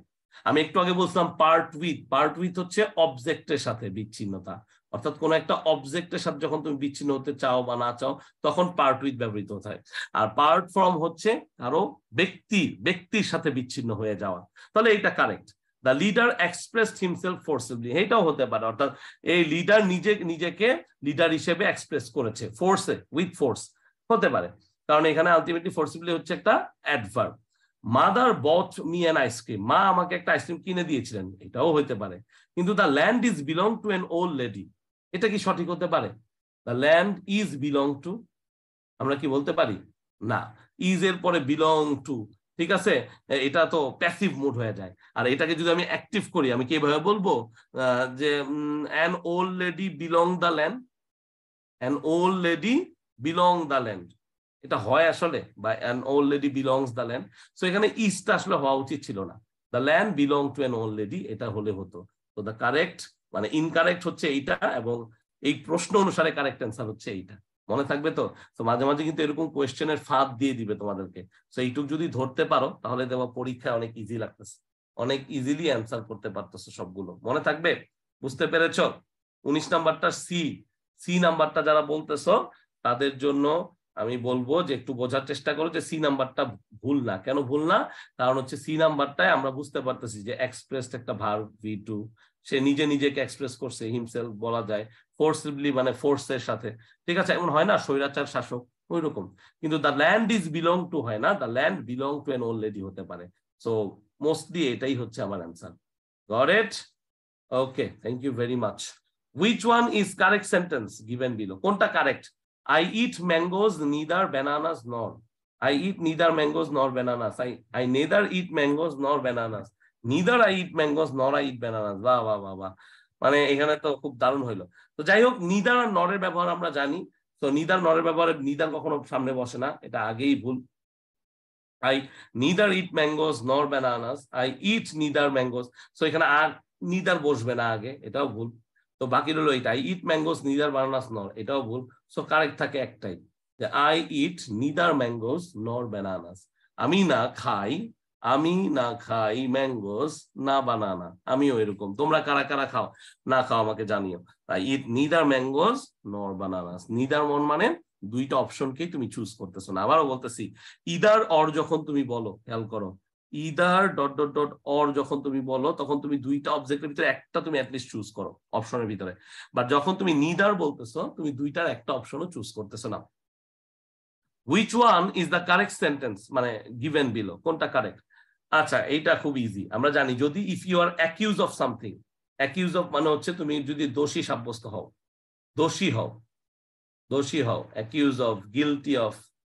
If you R guilty of something তাহলে এটা হচ্ছে 1 2 3 মানে first person, second person, third person, এটা হচ্ছে দোষীর ক্ষেত্রে, ঠিক আছে, যেমন আই, ইউ অ্যান্ড হি। কিন্তু যদি তোমার হয় এরকম নর্মাল যে কোন পার্সনের পরে কোন পার্সন বসবে, তাহলে এই ক্ষেত্রে তোমরা ওই যে বলো, তোমরা নিজেরাই রুলস পড়ো 231। কি রুলস পড়ো? 231। তাহলে 231 হলে কি হবে? 2 3 1। তাহলে এখানে অ্যান্সারটা হবে second person, third person, first person, that is it, তাই না? তাহলে you, he and I went there, you, he and I went there. এবং এটা ট্যাগ কোয়েশ্চেন মাঝে মাঝে পরীক্ষায় আসে, তোমরা ক্লাস 9 10 এ ট্যাগ কোয়েশ্চেন পড়েছো। ট্যাগ কোয়েশ্চেনটা কি হতে পারে? didn't, ঠিক আছে, we, you, he and I went there, didn't we? ওকে, মনে রাখো এটা কোয়েশ্চেন পরীক্ষায় চলে আসতে পারে। Despite being a brilliant scientist, he does not seem to get ideas across. Okay, so despite বা in spite of যখন বাক্যে থাকে সেই বাক্যটা হয়ে যায় আমাদের সিম্পল সেন্টেন্স। কি সেন্টেন্স? Simple sentence. তাহলে despite being a brilliant scientist, he does not seem to get ideas across, তার মানে কি এই আন্ডারলাইন জিনিসটা কি বোঝাচ্ছে? প্রায় সময় এই টাইপের কোয়েশ্চেন আসে। তাহলে দেখি summarize his ideas, get his ideas down part, make his ideas understood, put together his ideas. তাহলে কি হইতে পারে?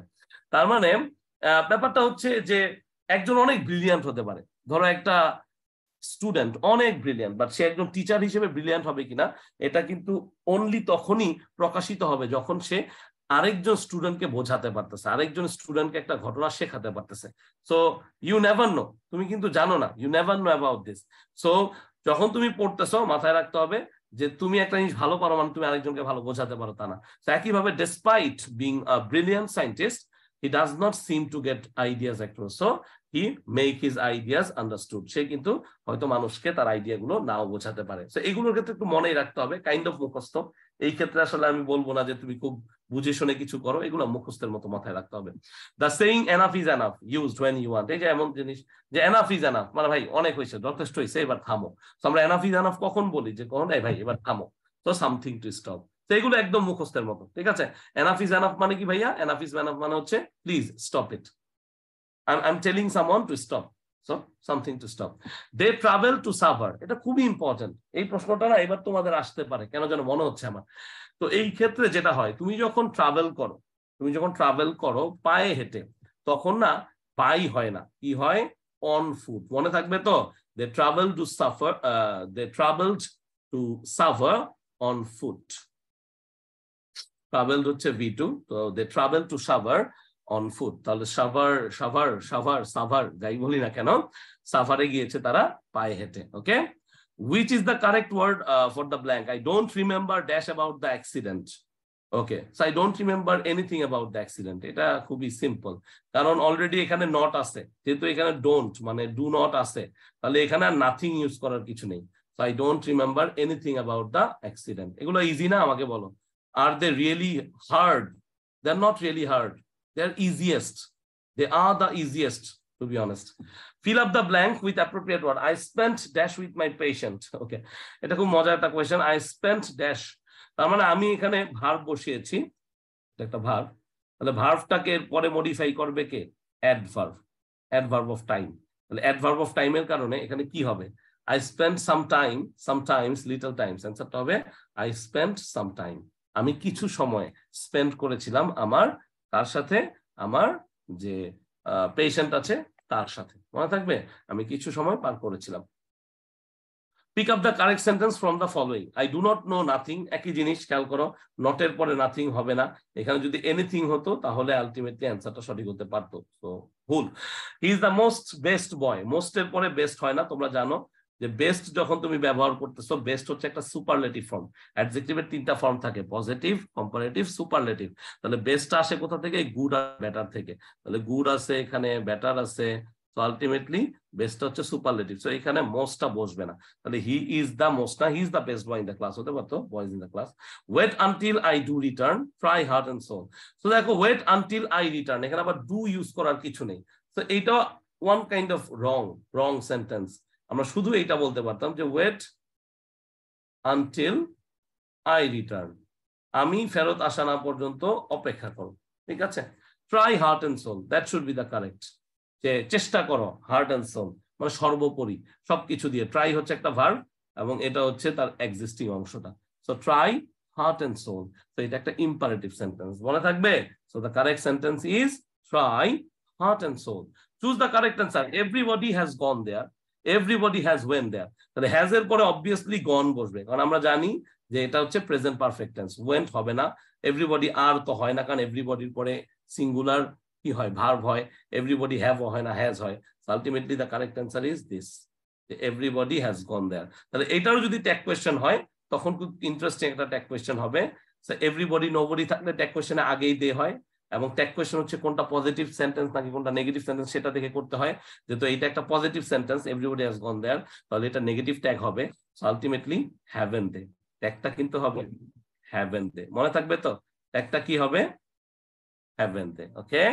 Okay, the next one. Which one of the following is correct sentence? Okay, which one of the following is the correct sentence? Shaun is the actress and singer. First of all, actress এর আগে এ বসে না, আগেই কাটা। Shaun is the actress and singer. No, এখানে শাওনকে নির্দিষ্ট করে বলার মতো কোনো ঘটনা ঘটেনি। Shaun is both an actress and a singer. Shaun is both the actress and singer. What should be the answer? বলো এখন এখানে হচ্ছে প্রশ্ন, সেটা both dot dot dot N এর নিয়ম থেকে এসেছে। কোন নিয়ম থেকে এসেছে?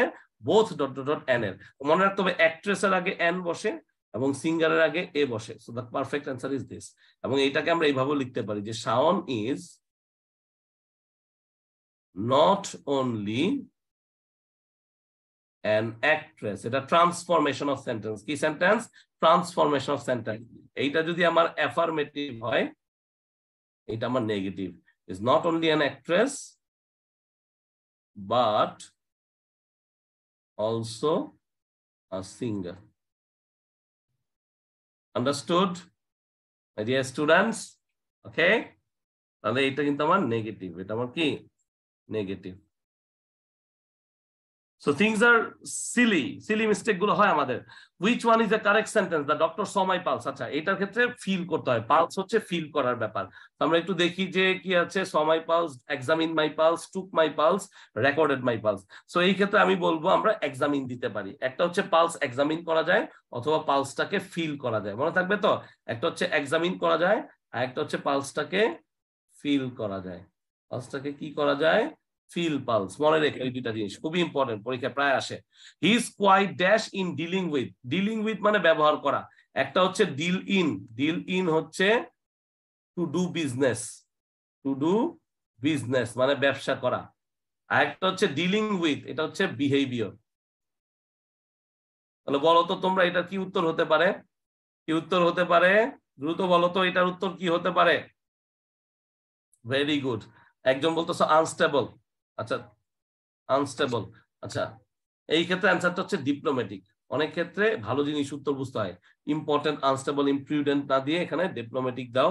এই ক্ষেত্রে প্রত্যেকটা ওয়ার্ডের অর্থ জানা জরুরি। তাহলে he is quite diplomatic in dealing with people, অর্থাৎ সে সবার সাথে খুবই ডিপ্লোমেসি মেনটেন করে কি করে চলে বা চলে থাকে। আচ্ছা, একটু আজান দিচ্ছে, আমরা আজানের জন্য একটু বিরতিতে যাবো, এন্ড দেন আমরা আবার শুরু করবো আমাদের ক্লাসটা।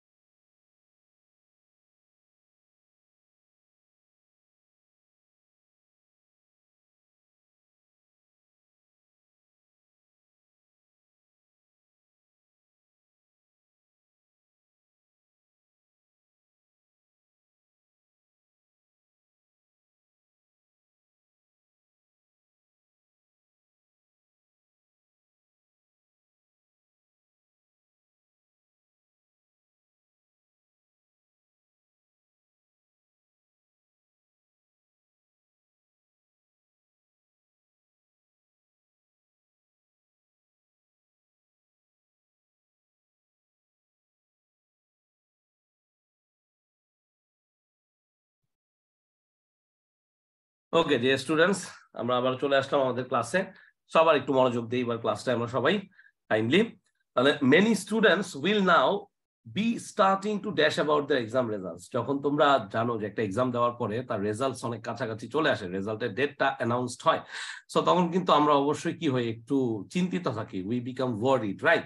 সো এই যে আমরা ওয়ারিড হই, তার মানে আমরা তো এখানে টু দেখেছি এবং টু এর পরে ভার্বের কোন ফর্ম বসবে, বেস ফর্ম বসবে। So many students will now be starting to worry. কি হবে? তারা একটু ওয়ারি হবে অ্যাবাউট দেয়ার এক্সাম রেজাল্টস। তার মানে ওয়ারি অ্যাবাউট, এটা একটু মাথায় রেখো, ওয়ারি অ্যাবাউট, এটা একটু মাথায় রেখো। ওকে, next one, choose the correct sentence. All that glitters are not gold, is not gold, is not to B gold, is not gold. So all that glitters is not gold, এটা হচ্ছে correct. এই ক্ষেত্রে proverb গুলো just মনে রাখবা, চকচক করলে শোনা হয় না, এটা কিন্তু ট্রান্সলেশনও আসতে পারে। কিসে আসতে পারে? ট্রান্সলেশনে, যে চকচক করলেই স্বর্ণ হয় না।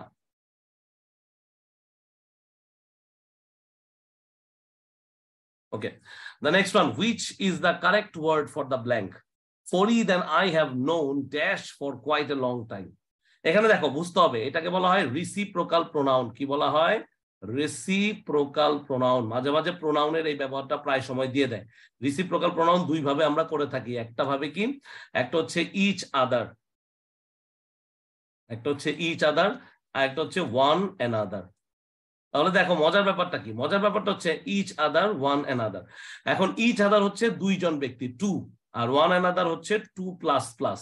তাহলে এখন যদি আমার পরীক্ষায় বলো যে এখানে ফরিদ এবং আই ব্যতীত আর কেউ আছে, কেউ নাই, তাহলে ফরিদ একজন, আই একজন, দুইজন। তাহলে Farid and I have known each other for quite a long time. মনে থাকবে তো? তার মানে ফরিদ আর আমি একজন আরেকজনকে চিনি অনেক বছর ধরে। এখানে কিন্তু ওয়ান অ্যানাদার হবে না, বা বোথ আস আওয়ারসেলভস, কোনটাই হবে না। তাহলে অ্যান্সারটা হবে কি, ইচ আদার। অ্যান্সারটা কি হবে? Each other. Okay, next one, find out the incorrect option. মনে রাখবা, ইনকারেক্ট অপশনের ক্ষেত্রে না প্রত্যেকটা সেন্টেন্সের জন্য তুমি পাগল হয়ে যাবা না। দ্যাট মিনস তুমি এই সেন্টেন্সটা এরকম হলো না কেন, এই সেন্টেন্সটা তো হয়তো সঠিক, হয়তো না। তুমি আগে দেখবা কোনগুলো সঠিক।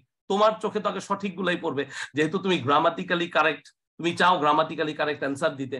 তাহলে দেখো, কিপ ইউর পেটস ইনসাইড, মানে তোমার পোষা প্রাণীগুলোকে ইনসাইড, ভেতরে রাখতে বলা হয়েছে। এটা হচ্ছে একটা ভার্ব, সো অফকোর্স এটা কারেক্ট, কারণ এটা imperative sentence. Make sure you take N umbrella, same জিনিস, অর্থাৎ শিওর করো যে তুমি যেন একটা আমব্রেলা নিচ্ছ, correct. Keep the Windows open, এটাও কারেক্ট, অর্থাৎ উইন্ডোজ গুলোকে খোলা রাখো। তাহলে এই তিনটাই যদি কারেক্ট হয়, তাহলে এইটা ইনকারেক্ট হওয়ার সম্ভাবনা এমনিতেই বেশি। Watch out for falling animals. এখন কথাটা হচ্ছে যে আমি কিসের জন্য ওয়াচ আউট করব? Falling animals, what do even mean by falling animals? Animals আবার ফল কিভাবে করে? আলটিমেটলি ডাউন ফল, ফল, এগুলো তো হচ্ছে পড়ে যাওয়া বা কোনো জায়গায় ধস নামা। So ultimately this should be the incorrect option, watch out for falling animals. এটা হতে পারে ওয়াচ আউট ফর হিম, তার দিকে একটু নজর রেখো, বা তাকে খেয়াল রেখো, বা বা তাকে মাথায় রেখো। Watch out for falling animals, that doesn't even make any sense. So এইখানে লাস্ট যে জিনিসটা নিয়ে আমি একটু আলোচনা করবো, যেটা তোমাদেরকে বলেছিলাম, তোমরা অনেকেই উত্তর করেছিলে, ফ্রেজ। বাট এটা কি আদৌ একটা ফ্রেজ? এখন আমরা এটাই আমরা প্রমাণ করব, চলো একটু দেখি। এই যে the man who stole my bag, who stall my bag was ton. So basically এটা একটা অ্যাডজেক্টিভ ক্লজ। এটা একটা কি মনে রাখবে? এটা একটা অ্যাডজেক্টিভ ক্লজ। কিভাবে মনে রাখবে? যখন বাক্যের ভিতরে কোনো সাবজেক্টকে, মনে রেখো এটা খুব ইম্পর্টেন্ট, পরীক্ষা প্রায় আসে, যখন বাক্যের ভিতরে কোনো সাবজেক্টকে আমরা কি করি, আমরা ক্যারেক্টারাইজ করার চেষ্টা করি, অর্থাৎ তার সম্পর্কে কোনো কিছু একটা বলার চেষ্টা করি ওই বাক্যের মাঝেই, এবং সেটাকে যদি আমরা এরকম কি দিয়ে শুরু করি, এরকম রিলেটিভ প্রোনাউন দিয়ে শুরু করি, হু, হুইচ, দ্যাট, তাহলে ওই অংশটুকু, অর্থাৎ রিলেটিভ প্রোনাউন প্লাস যে ফ্রেজটা স্টল মাই ব্যাগ, মানে ভার্ব প্লাস আদার ওয়ার্ডস, এই পুরো অংশটা একটা অ্যাডজেক্টিভ ক্লজের মতো কাজ করে। ঠিক আছে? আমি নর্মালি বলতে পারতাম দ্য ম্যান ওয়াজ টল, মানুষটা লম্বা ছিল, কিন্তু এখানে তার একটা বৈশিষ্ট্য বলে দিয়েছি, the man who stall my bag ওয়াজ টল, যে কিনা আমার ব্যাগটা চুরি করেছিল সে টল ছিল। আর যেহেতু এখানে ভার্ব আছে, তাই এটা একটা ক্লজ। কারণ আমরা জানি ফ্রেজে কোনো প্রকার ভার্ব থাকে না, মনে থাকবে তো? ফ্রেজে কোনো প্রকার ভার্ব থাকে না। ওকে, আন্ডারস্টুড, মনে থাকবে? ওকে, আরেকটা জিনিস হচ্ছে, এখানে আরেকটা কোয়েশ্চেন ছিল, যেমন আমি তোমাদেরকে এটা একটু বলে দিই। এটা এই যে সিক ফর টয়েস, এখন অনেক বইগুলোতে সিক ফর দিয়েছে, ঠিক আছে, কিন্তু জিল ফর এটাও সঠিক, প্রিভেইল ওভার এটাও সঠিক, I was in want of food, আমি মানে খাদ্যের অভাবে ছিলাম, এইটাও সঠিক। তাহলে এখানে আসলে কি দিব উত্তর? তো এই ক্ষেত্রে, এইসব ক্ষেত্রে আমি তোমাদেরকে এই জন্য একটু বলি যে একটু বুঝে শুনে উত্তর দিও, ঠিক আছে? তোমরা যেন কনফিউজ না হয়ে যাও। ওকে, I was in want of food মানে আমি খাদ্যের অভাবে ছিলাম, তার মানে I was in search of food. ঠিক আছে, ইন ওয়ান্ট অফ ফুড যেহেতু দিছে, তার মানে আমার ক্ষুধা লেগেছিল বা আমি হাংরি ছিলাম এবং আমি খাবার খুঁজতেছিলাম। ওয়ান্ট অফ ফুড হচ্ছে খাবারের অভাব। তো এই ক্ষেত্রে সিক ফরটাকে আমার মনে হলো যে কম সঠিক, ঠিক আছে? কারণ জিল ফর পাবলিক ওয়ার্ক অর্থাৎ জনসাধারণের জন্য কাজ করার জন্য একটা ইন্টারেস্ট, আগ্রহ, এই জিল ফর, জেস্ট ফর, ইন্টারেস্টিং সব একই জিনিস। তো মাঝে মাঝে এরকম কোয়েশ্চেন আছে, সো এটা নিয়ে ভয় পাওয়ার কোনো কিছু নেই। তো আমাকে বলো, এই কোয়েশ্চেনগুলোর অ্যান্সার যখন আমরা ডিসকাস করলাম, তোমরা কি বুঝতে পারতেছো ব্যাপারটা যে একটা অংশ থেকে কত কিছু পড়া সম্ভব? এবং এটা ট্রু। সো এই টপিক ওয়াইজ জিনিসগুলোকে একটু পড়তে থাকো, একটু মনোযোগ দাও, তাহলে দেখবা পড়াটাকে না অনেক ইন্টারেস্টিং লাগবে। ইয়াস, রিলেটিভ প্রোনাউন যুক্ত ক্লজ গুলো adjective clause. Very good, thank you very much, সুন্দর। এরকম আরো অনেকগুলো উদাহরণ দেওয়া যায়, তোমরাই দাও দেখি। আমাকে বলো, তোমরাই দু একজন একটা উদাহরণ দাও না, একটু দেখি। কেউ দিতে পারবা? Can anybody give us any sort of examples? আমাকে একটু বলো, কেউ দিতে পারবা? কারো কারো মাথায় আসতেছে? কারো মাথায় আসতেছে না? থাকলে দাও, আর না হলে আমরা সামনে এগিয়ে যাই। আই হোপ যে তোমরা এটা পারবা, না পারার কোনো মানে কারণ আমি দেখতেছি না এখানে। ওকে, ঠিক আছে, পারফেক্ট। মানে সহজ কথা হচ্ছে অ্যাডজেক্টিভের কাজটা কি ছিল? দেখো, সহজ জিনিস। অ্যাডজেক্টিভের কাজটা হচ্ছে নাউন সম্পর্কে তথ্য প্রোভাইড করা। নাউন সম্পর্কে ইনফরমেশন প্রোভাইড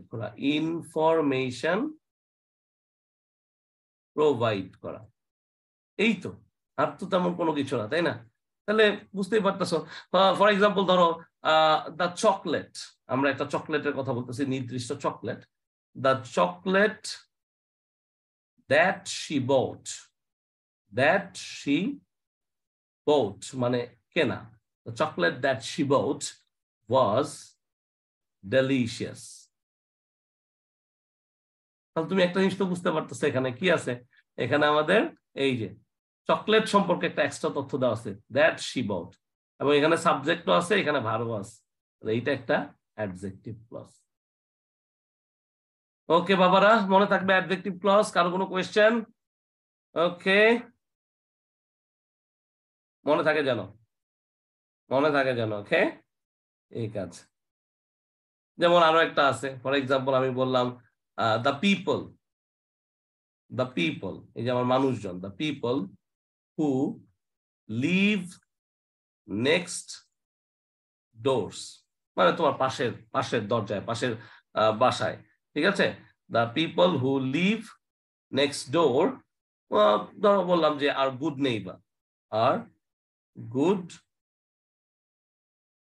নেইবার, ঠিক আছে? আমি বললাম কি, আর গুড নেইবার, বিও আরও দিতে পারো, বিও ইউ আরও দিতে পারো, দুইটাই কারেক্ট আলটিমেটলি ব্রিটিশ আমেরিকান সেন্সে। তাহলে এই ক্ষেত্রে আমরা কি বুঝতে পারতেছি যে the people R good neighbour, people আছে, প্লুরাল আর আছে, কিন্তু এখানে এই যে এক্সট্রা ইনফরমেশন আছে, এবং এখানে যেহেতু ভার্ব আছে, তো এটা একটা অ্যাডজেক্টিভ ক্লজ, কারণ এটা নাউন সম্পর্কে তথ্য দিচ্ছে, নাউন সম্পর্কে ইনফরমেশন দিচ্ছে। Understood or not? দ্রুত ডিয়ার স্টুডেন্ট, যদি বুঝতে পারি তাহলে দ্রুত করে আমরা এই সলভটা করে ফেলি। এখানে আরো 20টা আমি দিয়েছিলাম, এই সলভটা আমরা করে ফেলি। দেখে এটার অ্যান্সার কয়জন দিতে পারো? which one is the correct sentence? Wait until I do not return, try heart and soul, I do not know nothing. এটা মাত্র করলাম, তাহলে এটার অ্যান্সার হবে try heart and soul, wait until I return। এখানে অ্যান্সারটা কি হতে পারে? আনটিল মানে যতক্ষণ না পর্যন্ত। তাহলে আনটিলের বাংলায় যেহেতু না আছে, তাই আনটিলের পরে আমরা আসলে কোনো প্রকার নট ইউজ করব না। ওয়েট আনটিল আই রিটার্ন, আর রিটার্নের পরে কিন্তু ব্যাক দিবা না, রিডান্ডেন্সি করবা না, ঠিক আছে? ওকে, which sentence is incorrect? Did he like to smoke? Did he used to smoke? Used he to smoke? Was he used to smoke? I guess এটা ইজি, অ্যান্সারটা দিয়ে দিলাম। and did he like to smoke? সে কি পছন্দ করতো smoke? and did he used to smoke? was he used to smoke? প্রত্যেকটাই perfect, কারণ used to হচ্ছে একটা কি আমার মোডাল ভার্ব, যেটাকে আমরা সেমি মোডাল ভার্ব বলে থাকি, এবং এরপরে সবসময় ভার্বের বেস ফর্ম বসে। এন্ড বেসিক্যালি আমরা বলে থাকি smoking is a bad habit, তাই না? স্মোকিংটা এখানে একটা জেরান্ড, এটাও কিন্তু পরীক্ষায় আসে। Smoking is a bad habit, এটা বহুবার পরীক্ষায় আসছে, বহু জায়গায় আমি পড়াইছি, আজকে এটা নতুন না। তো তোমাদের জন্য একটু বলে দেই, তো smoking is a bad habit and ultimately we should give up smoking. আমাদের সবারই উচিত স্মোকিং গিভ আপ করা। এখানে স্মোকিংটা এটাও জেরান্ড, এবং এটা জেরান্ড অবজেক্ট আর এটা জেরান্ড সাবজেক্ট। পরীক্ষায় কিন্তু এগুলো লাগতে পারে, কাজে লাগতে পারে। Choose the correct sentence. Let the door is open, let the door was open. আচ্ছা, এটা হচ্ছে প্যাসিভ মুডে আছে, প্যাসিভ মুডে সঠিক উত্তরটা, প্যাসিভ মুডে। So let the door be open, এটা ইম্পারেটিভ সেন্টেন্স, আমরা বেসিকলি বলে থাকি open the door, open the door. এই সেন্টেন্সটাকে আমরা প্যাসিভ করতে বললে আমরা বলি let the door be open. কি বলি? Let the door be open. Okay okay, the teacher who is talking at class this moment is our English teacher. Talking class at this moment, talking না taking হবে, that's why I was confused. And the teacher who is taking class, not talking, I was seriously confused হয়ে গেছিলাম। Okay, thank you very much, now I understood what you are trying to say, what you have written. Okay, identify the correct sentence. He was hung for, he has been hung for, এগুলোকে বলা হয় problem verb. এগুলোকে কি বলা হয়? আমার সাথে বলো, এগুলোকে বলা হয় প্রবলেম ভার্ব। তাহলে প্রবলেম ভার্বের ক্ষেত্রে কি অ্যান্সার হবে? প্রবলেম ভার্বের ক্ষেত্রে মাথায় রাখতে হবে, একটা হচ্ছে হাং, আরেকটা হচ্ছে হ্যাং। হাং মানে ঝুলন্ত বা ঝুলানো অবস্থা, ঠিক আছে? ঝুলানো বা ঝুলন্ত। আর হ্যাং হচ্ছে মূলত ফাঁসির সাথে সম্পর্কিত, ফাঁসি, এবং হ্যাং এর সাথে ফর বসে। তাহলে হি ওয়াজ হ্যাংড ফর মার্ডার, তাকে ফাঁসিতে ঝোলানো হয়েছিল কিসের জন্য? সে একটা মার্ডার করেছিল, that's why he was hanged for murder. যেমন আমরা যদি বলি the prices, the prices of the prices of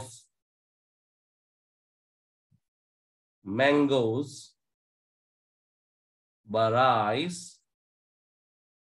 are dash। এখানে একটা দিল রেইজিং আর একটা হচ্ছে রাইজিং। তুমি কি উত্তর দিবা? কি উত্তর দিবা আমাকে বলো ডিয়ার স্টুডেন্টস। উত্তর দিতে হবে নিজেদের মতো করে উত্তর দেওয়ার চেষ্টা করতে হবে। কি উত্তর দিবা বলো, কি উত্তর দিবা? The prices of the mangoes or the rice R dash. তাহলে তখন তুমি বুঝবা যে ও আচ্ছা, খেলাটা হচ্ছে এইখানে, এই প্রাইসের সাথে আর এর। ওকে, এখানে কাউন্টেবল আনকাউন্টেবল দুইটা নাউনি দিয়ে দিলাম। তাহলে এখন কোনটা? রেইজ মানে হচ্ছে এরকম বড় করা, যেমন রেইজ ওয়ান্স আইব্রো, এটা খুবই ইম্পর্টেন্ট। রেইজ ওয়ান্স আইব্রো অনেক ইম্পর্টেন্ট একটা জিনিস, খুবই ইম্পর্টেন্ট, ঠিক আছে? রেইজ ওয়ান্স আইব্রো, ঠিক আছে? তার মানে কাউকে ডিসঅ্যাপ্রুভাল দেওয়া, এটা পরীক্ষায় আসছে, 100 বার আসছে বিভিন্ন ভাবে। ডিসঅ্যাপ্রুভাল দেওয়া, অথবা আমরা বলতে পারি যে একটু শক্ট হওয়া, এরকম একটা জিনিস। ওকে, তাহলে রেইজ ওয়ান্স আইব্রো। তাহলে এইখানে রেইজিংটা হবে না, অ্যান্সারটা হবে কি? রাইজিং। কি অ্যান্সার হবে? মনে থাকবে? ওকে, অ্যাপ্রুভাল বা ডিসএগ্রি। ওকে ওকে, নেক্সট ওয়ান 20 মাইল। আচ্ছা, এখানে সহজ জিনিস, 20 পরে মাইলস হবে, এবং 20 মাইলস যখন আমরা কোনো প্রকার সংখ্যাবাচক শব্দ দিয়ে আমরা একটা দূরত্বকে মাপবো, লেন্থকে মাপবো, ডিস্টেন্সকে মাপবো, তখন সেখানে সিঙ্গুলার ভার্ব হয়। So the correct answer is 20 Miles is a long distance. এটা বহুবার আসছে পরীক্ষায়। How many Times I have seen. হ্যাঁ, সারপ্রাইজড হয় ভাই, সারপ্রাইজড হয়, সারপ্রাইজড লিখে দিচ্ছি। ওকে, thank you very much. Surprised হয়, সারপ্রাইজড হয়, সারপ্রাইজড হতে পারে। Very good, nice observation, thank you. তাহলে বুঝতেই পারতেছো 20 Miles is a long distance. আমাদের উত্তরটা কি হবে? 20 Miles is a long distance. Okay, next one, which of the following sentence is correct? Why you have done this? Why did you have done this? Why have you done this? Why you had done this? So তুমি বুঝতে পারতেছো এখানে why হচ্ছে একটা WH question. তাহলে এটা কিন্তু খুব ইম্পর্টেন্ট। আমি কালকেও আমার এক প্রাইভেট ব্যাচে পড়াচ্ছিলাম তোমার ডিরেক্ট এন্ড ইনডিরেক্ট কোয়েশ্চেন, ঠিক আছে? তো ডিরেক্ট আর ইনডিরেক্ট কোয়েশ্চেনের ব্যাপারটা হচ্ছে কি, ডিরেক্ট কোয়েশ্চেনে আমরা এরকম WH যখন ব্যবহার করি তখন তারপরে আগে ভার্ব বসবে, ভার্বের পরে গিয়ে সাবজেক্ট বসবে, তারপরে সাপোর্টিং রোলে আবার ভার্ব থাকলে সেটা বসবে। তাহলে দেখো why you সাবজেক্ট ভুল, why did ভার্ব আছে কিন্তু আবার হ্যাভ আছে, রিডান্ডেন্সি ভুল, why have you done this, why you এটাও ভুল। তাহলে একমাত্র কারেক্ট হচ্ছে এইটা, why have you done this। তাহলে অ্যান্সারটা কি হবে? why have you done this। ওকে, মনে থাকবে তো? ইজি না? তাহলে why এর পরে এই যে ভার্ব, এই যে আমার সাবজেক্ট, তারপরে যা আছে তা। হ্যাভ যেহেতু আছে তো আমি তো জানি হ্যাভ এর পরে অবশ্যই V3 বসবে, কারণ হ্যাভ যদি আমার কি হয় অক্সিলারি ভার্ব হয়, মেইন ভার্ব লাগবে। সহজ না? তো মাঝে মাঝে পড়াটাকে একটু এইভাবে চিন্তা করতে হবে। ওকে, গট ইট। তারপরে দেখো চুজ দ্য কারেক্ট সেন্টেন্স, আবারও কি চেয়েছে? Choose the correct sentence. তাহলে চলো আমরা একটু চুজ করি, let's give it A try, আমরা একটু ট্রাই করি and let's try to choose it. The boy burst out of tears, burst into tears, burst with tears and burst out of through tears. এখন দেখো এখানে কোয়েশ্চেনটা কিভাবে আসবে।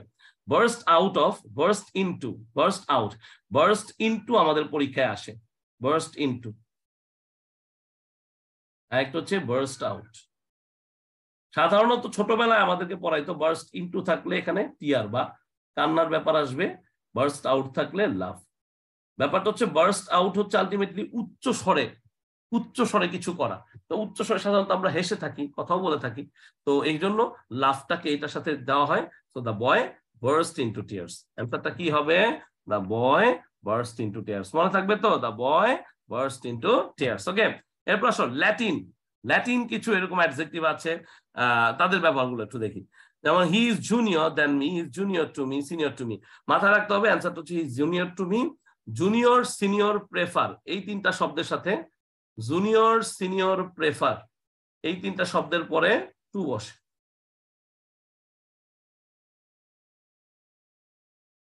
মনে থাকবে কি বসে? টু বসে। তোমরা অনেক ক্ষেত্রে এদের পরে দেন দাও, দেন বসবে না। যেমন প্রেফারের পরে তোমরা অনেকে দেন দাও, এটা চরম ভুল, বারবার পরীক্ষায় আসে, তারপরও তোমরা ভুল করো। আমি জানি না কেন ভুল করো, বাট হোপফুলি অ্যাটলিস্ট আজকের এই কথাগুলো শোনার পর থেকে আমরা এটার ভুল করবো না। Hopefully we are hopeful of that, right? We should be hopeful of ourself. Okay, hopeful of এটাও কিন্তু পরীক্ষায় আসতে পারে, হোপফুল অফ আশাবাদী। ওকে, choose the correct sentence. Late he and you B witnesses. একটা জিনিস মাথায় রাখতে হবে, লেটের পর সবসময় অবজেক্টিভ ফর্ম বসে, এটা খুবই important. Objective form of pronoun, objective form of pronoun. এই যে ছোট ছোট তথ্যগুলো, এগুলোকে আমরা রুলস বলি অ্যাকচুয়ালি। তাহলে দেখো লেটের পরে হি আছে বাদ, লেটের পরে ইউ। এখন মনে রাখতে হবে ইউ কিন্তু both subjective and objective. You শব্দটা সাবজেক্টিভেও বসে, অবজেক্টিভ মানে অবজেক্টিভ হিসেবে বসে। তাহলে একটু বুঝতে হবে এখন যে লেট ইউ এন্ড হিম, তাহলে এটাই উত্তর আমার, কারণ হিম হচ্ছে objective, he subjective, he subjective. The correct answer is late you and him B witnesses. অর্থাৎ তুমি আর সে কি হও? এখানে উইটনেস হও, অর্থাৎ তোমরা এটা কি দাও? সাক্ষ্য দাও। তোমরা এটা কি দাও? সাক্ষ্য দাও। I spend dash with my patient, একই জিনিস, I spend some time, I spend some time with the patient. Okay, spend যদি আমার V2 হয় তাহলে স্পেন্ড অতিবাহিত করা, এটা ভার্বের প্রেজেন্ট ফর্ম। মনে থাকবে তো? ওকে, next one. Which of the following sentences is correct? কোনটা correct? One of my friends R points one of my friend. আচ্ছা, এইসবের ক্ষেত্রে মাথায় রাখবা ওয়ান অফ এর পরে এই সূত্রটা সবাই লিখে রাখো, সবাই একবার লিখে রাখো। ওয়ান অফ এর পরে সাধারণত প্লুরাল নাউন হয়। কি হয়? প্লুরাল নাউন হয় এবং সিঙ্গুলার ভার্ব হয়। এইটুক মনে রাখবা, এইটা দিয়ে বহুত কোয়েশ্চেন আসে ভাই। আর এখানে যেখানে 0.25 মার্কস অনেক ম্যাটার করে, সেখানে তো এগুলো ভুল করাটাই আমাদের দায়, তাই না? তাহলে one of my friends R, one of my friend is, one of my friends R, one of my friends is. তাহলে দেখো ওয়ান অফ এর পরে এই যে আমার নাউনটা প্লুরাল আছে, এই যে আমার ভার্বটা সিঙ্গুলার আছে। তো the correct answer is this, one of my friends is a point. কি হবে? One of my friends is a point. মনে থাকবে তো? পারবা? One of my friends is a point. Okay, got it, understood? Understood? কঠিন লাগে না সহজ? বলো। Okay, identify the correct sentence. Either of the three books will do, any of the three books will do, neither of them went, both of them did not go. Correct sentence বের করতে হবে, তাই না? So let's see কি হতে পারে correct sentence, একটু বোঝার চেষ্টা করি। Both of them did not go, আচ্ছা, neither of them went, any of the three books will do. So এই ক্ষেত্রে একটু মাথায় রাখতে হবে যে either of এর পরে আমরা যখন বলতেছি, এটার ব্যবহারটা নাই, either of বা নিদার অফ এর ব্যবহার আছে, বাট এরপর একটা নাউন লাগে। বোথ অফ এর পরও সাধারণত আমরা নাউনটা খুঁজবো। সো এইখানে অ্যান্সারটা হচ্ছে any of the 3 books will do, অর্থাৎ 3টা বুকের যে কোনো একটা, এনি অফ। দেখো এনি অফ এর পরে এটা হচ্ছে আমার আর্টিকেল, এটা হচ্ছে আমার আলটিমেটলি নিউমেরাল অ্যাডজেক্টিভ বা অ্যাডজেক্টিভ, আর এটা হচ্ছে আমার প্লুরাল নাউন। ঠিক আছে, so any of the 3 books will do, either of the 3 books আমরা বলি না। ঠিক আছে, ওকে, তাহলে any of the 3 books will do. Any of the 3 books will do. Understood? Okay, next one. They have dashed their support for our case. আচ্ছা, সাধারণত provide এর সাথে with হয়, provide with কোনো কিছু দেওয়া, সরবরাহ করা। সো এই ক্ষেত্রে দিস অ্যাবাউট ডিফার তুমি জানো না, বাট একটু মাথায় রাখতে হবে কেসের ক্ষেত্রে আমরা সাধারণত মানুষের শপথ নেই। তাহলে they have pledged their support for our case. So এইসব ক্ষেত্রে না ভোকাবুলারির অনেক প্রভাব, এন্ড ভোকাবুলারি গুলো বুঝতে পারাটা এবং সিচুয়েশনে কোথায় বসে এটা ইম্পর্টেন্ট। সো এখানে যখন কেসের ব্যাপারটা হচ্ছে তখন সাধারণত প্লেজ ব্যাপারটা চলে আসে, শপথের ব্যাপারটা, তাই না? ওই যে আদালতে গেলে বল না যে কোরআন শরীফ ধরে শপথ করুন, বা অনেক জায়গায় অনেকের অনেক কিছু থাকে এরকম শপথ করানোর মতো, মানে অনেক দেশের সিস্টেম আর কি। ওকে, ওথ বুক বলে, যেমন ডাক্তাররা একটা ওথ নেয়, ঠিক আছে, যে সেবা করবে, সেবাকে কখনো না করবে না, অনেক বড় একটা ওথ আছে, ডাক্তার হইতে হইলে এটা নিতেই হবে। So which one is the correct sentence? Nelson Mandela was one of the greatest south African leader. আচ্ছা, এখানে আরেকটা জিনিস, ওই যে ওয়ান অফ দ্য আছে না, তাহলে অবশ্যই তুমি নাউনটা প্লুরাল, এখানে প্লুরাল নাউন নাই, কাটা। এখানে one of the great, one of the, দায়ের পরে অবশ্যই এখানে সুপারলেটিভ অ্যাডজেক্টিভ হবে, ভুল। One of the greatest leader of south Africa, না, লিডার অফ সাউথ আফ্রিকা বলে কোনো কিছু আমরা এখানে বলবো না, সেন্টেন্সটা মিলে না। So ultimately the correct answer is এইটা, Nelson Mandela was one of the greatest south African leaders. দুইটা জিনিস মাথায় রাখবা, ওয়ান অফ এর পরে এখানে কি বসছে? সুপারলেটিভ অ্যাডজেক্টিভ, সুপারলেটিভ অ্যাডজেক্টিভ, আর কি বসছে? Plural noun. মনে থাকবে সবার? ওকে, মনে থাকে যেন। Choose the correct sentence. I have a little friends, আমি একটু আগে তোমাদেরকে পড়াইছি, তাহলে আমরা জানি যে একটু আগে পড়াইছি, দেখছো আনকাউন্টেবলের আগে লিটল এ লিটল, কাউন্টেবলের আগে ফিউ এ ফিউ, পরীক্ষা কিন্তু আসতে পারে। তাহলে দেখো এখানে ফ্রেন্ডস হচ্ছে কাউন্টেবল, ফ্রেন্ড হচ্ছে সিঙ্গুলার, ফ্রেন্ডস হচ্ছে প্লুরাল, তাহলে এ লিটল হবে না। আচ্ছা, আর এখানে কি আছে? I have few friend, I have a few friends, I have a few friend. তাহলে আমাকে বুঝতে হবে আমার কিছু সংখ্যক বন্ধু আছে। আমি বলেছি ফিউ মানে একবারই নেগেটিভ, ফিউ মানে কি? একবারই নেগেটিভ, তাহলে যেখানে ফিউ আছে সেটা আগেই কাটা, তাহলে এ ফিউ। কিন্তু এ ফিউ এর পর অবশ্যই কিছু ক্ষেত্রে আমাদেরকে প্লুরাল নাউন ইউজ করতে হবে। অ্যানসারটা হবে I have a few friends in Australia. যেহেতু আমার কিছু সংখ্যক বন্ধু আছে, একজন ফ্রেন্ড দিয়ে তো শুধুমাত্র একটা মানুষকে বোঝাবে, তাহলে তো এ ফিউ দিলে হলো না, কারণ এ ফিউ এর পর অবশ্যই প্লুরাল নাউন দিতে হবে এই ক্ষেত্রে, মানে countable নাউনটা। So I have a few friends in Australia. এগুলো কিন্তু মুখস্থর ব্যাপার না, এগুলো হচ্ছে ক্রিটিক্যালি জাস্ট রুলস গুলো মনে রাখতে পারলেই হয়, আর কিচ্ছু না। Which one is the correct sentence? Karim resigned his post. Get the picture hang in the room. Get the picture hanged in the room. Karim resigned from the post. এটা খুব মজার একটা জিনিস, রিজাইনের পরে ফ্রম হয় না, এটাও রিডান্ডেন্সি। রিজাইন মানেই হচ্ছে কোনো কিছু থেকে, মানে কোনো কিছুকে ত্যাগ করা আলটিমেটলি। সো রিজাইনের পরে আসলে ফ্রম হয় না, রিজাইন মানেই হচ্ছে কোনো কিছু হতে, তাহলে এখানে ফ্রমটা অলরেডি আছে। তো the correct answer is Karim resigned his post.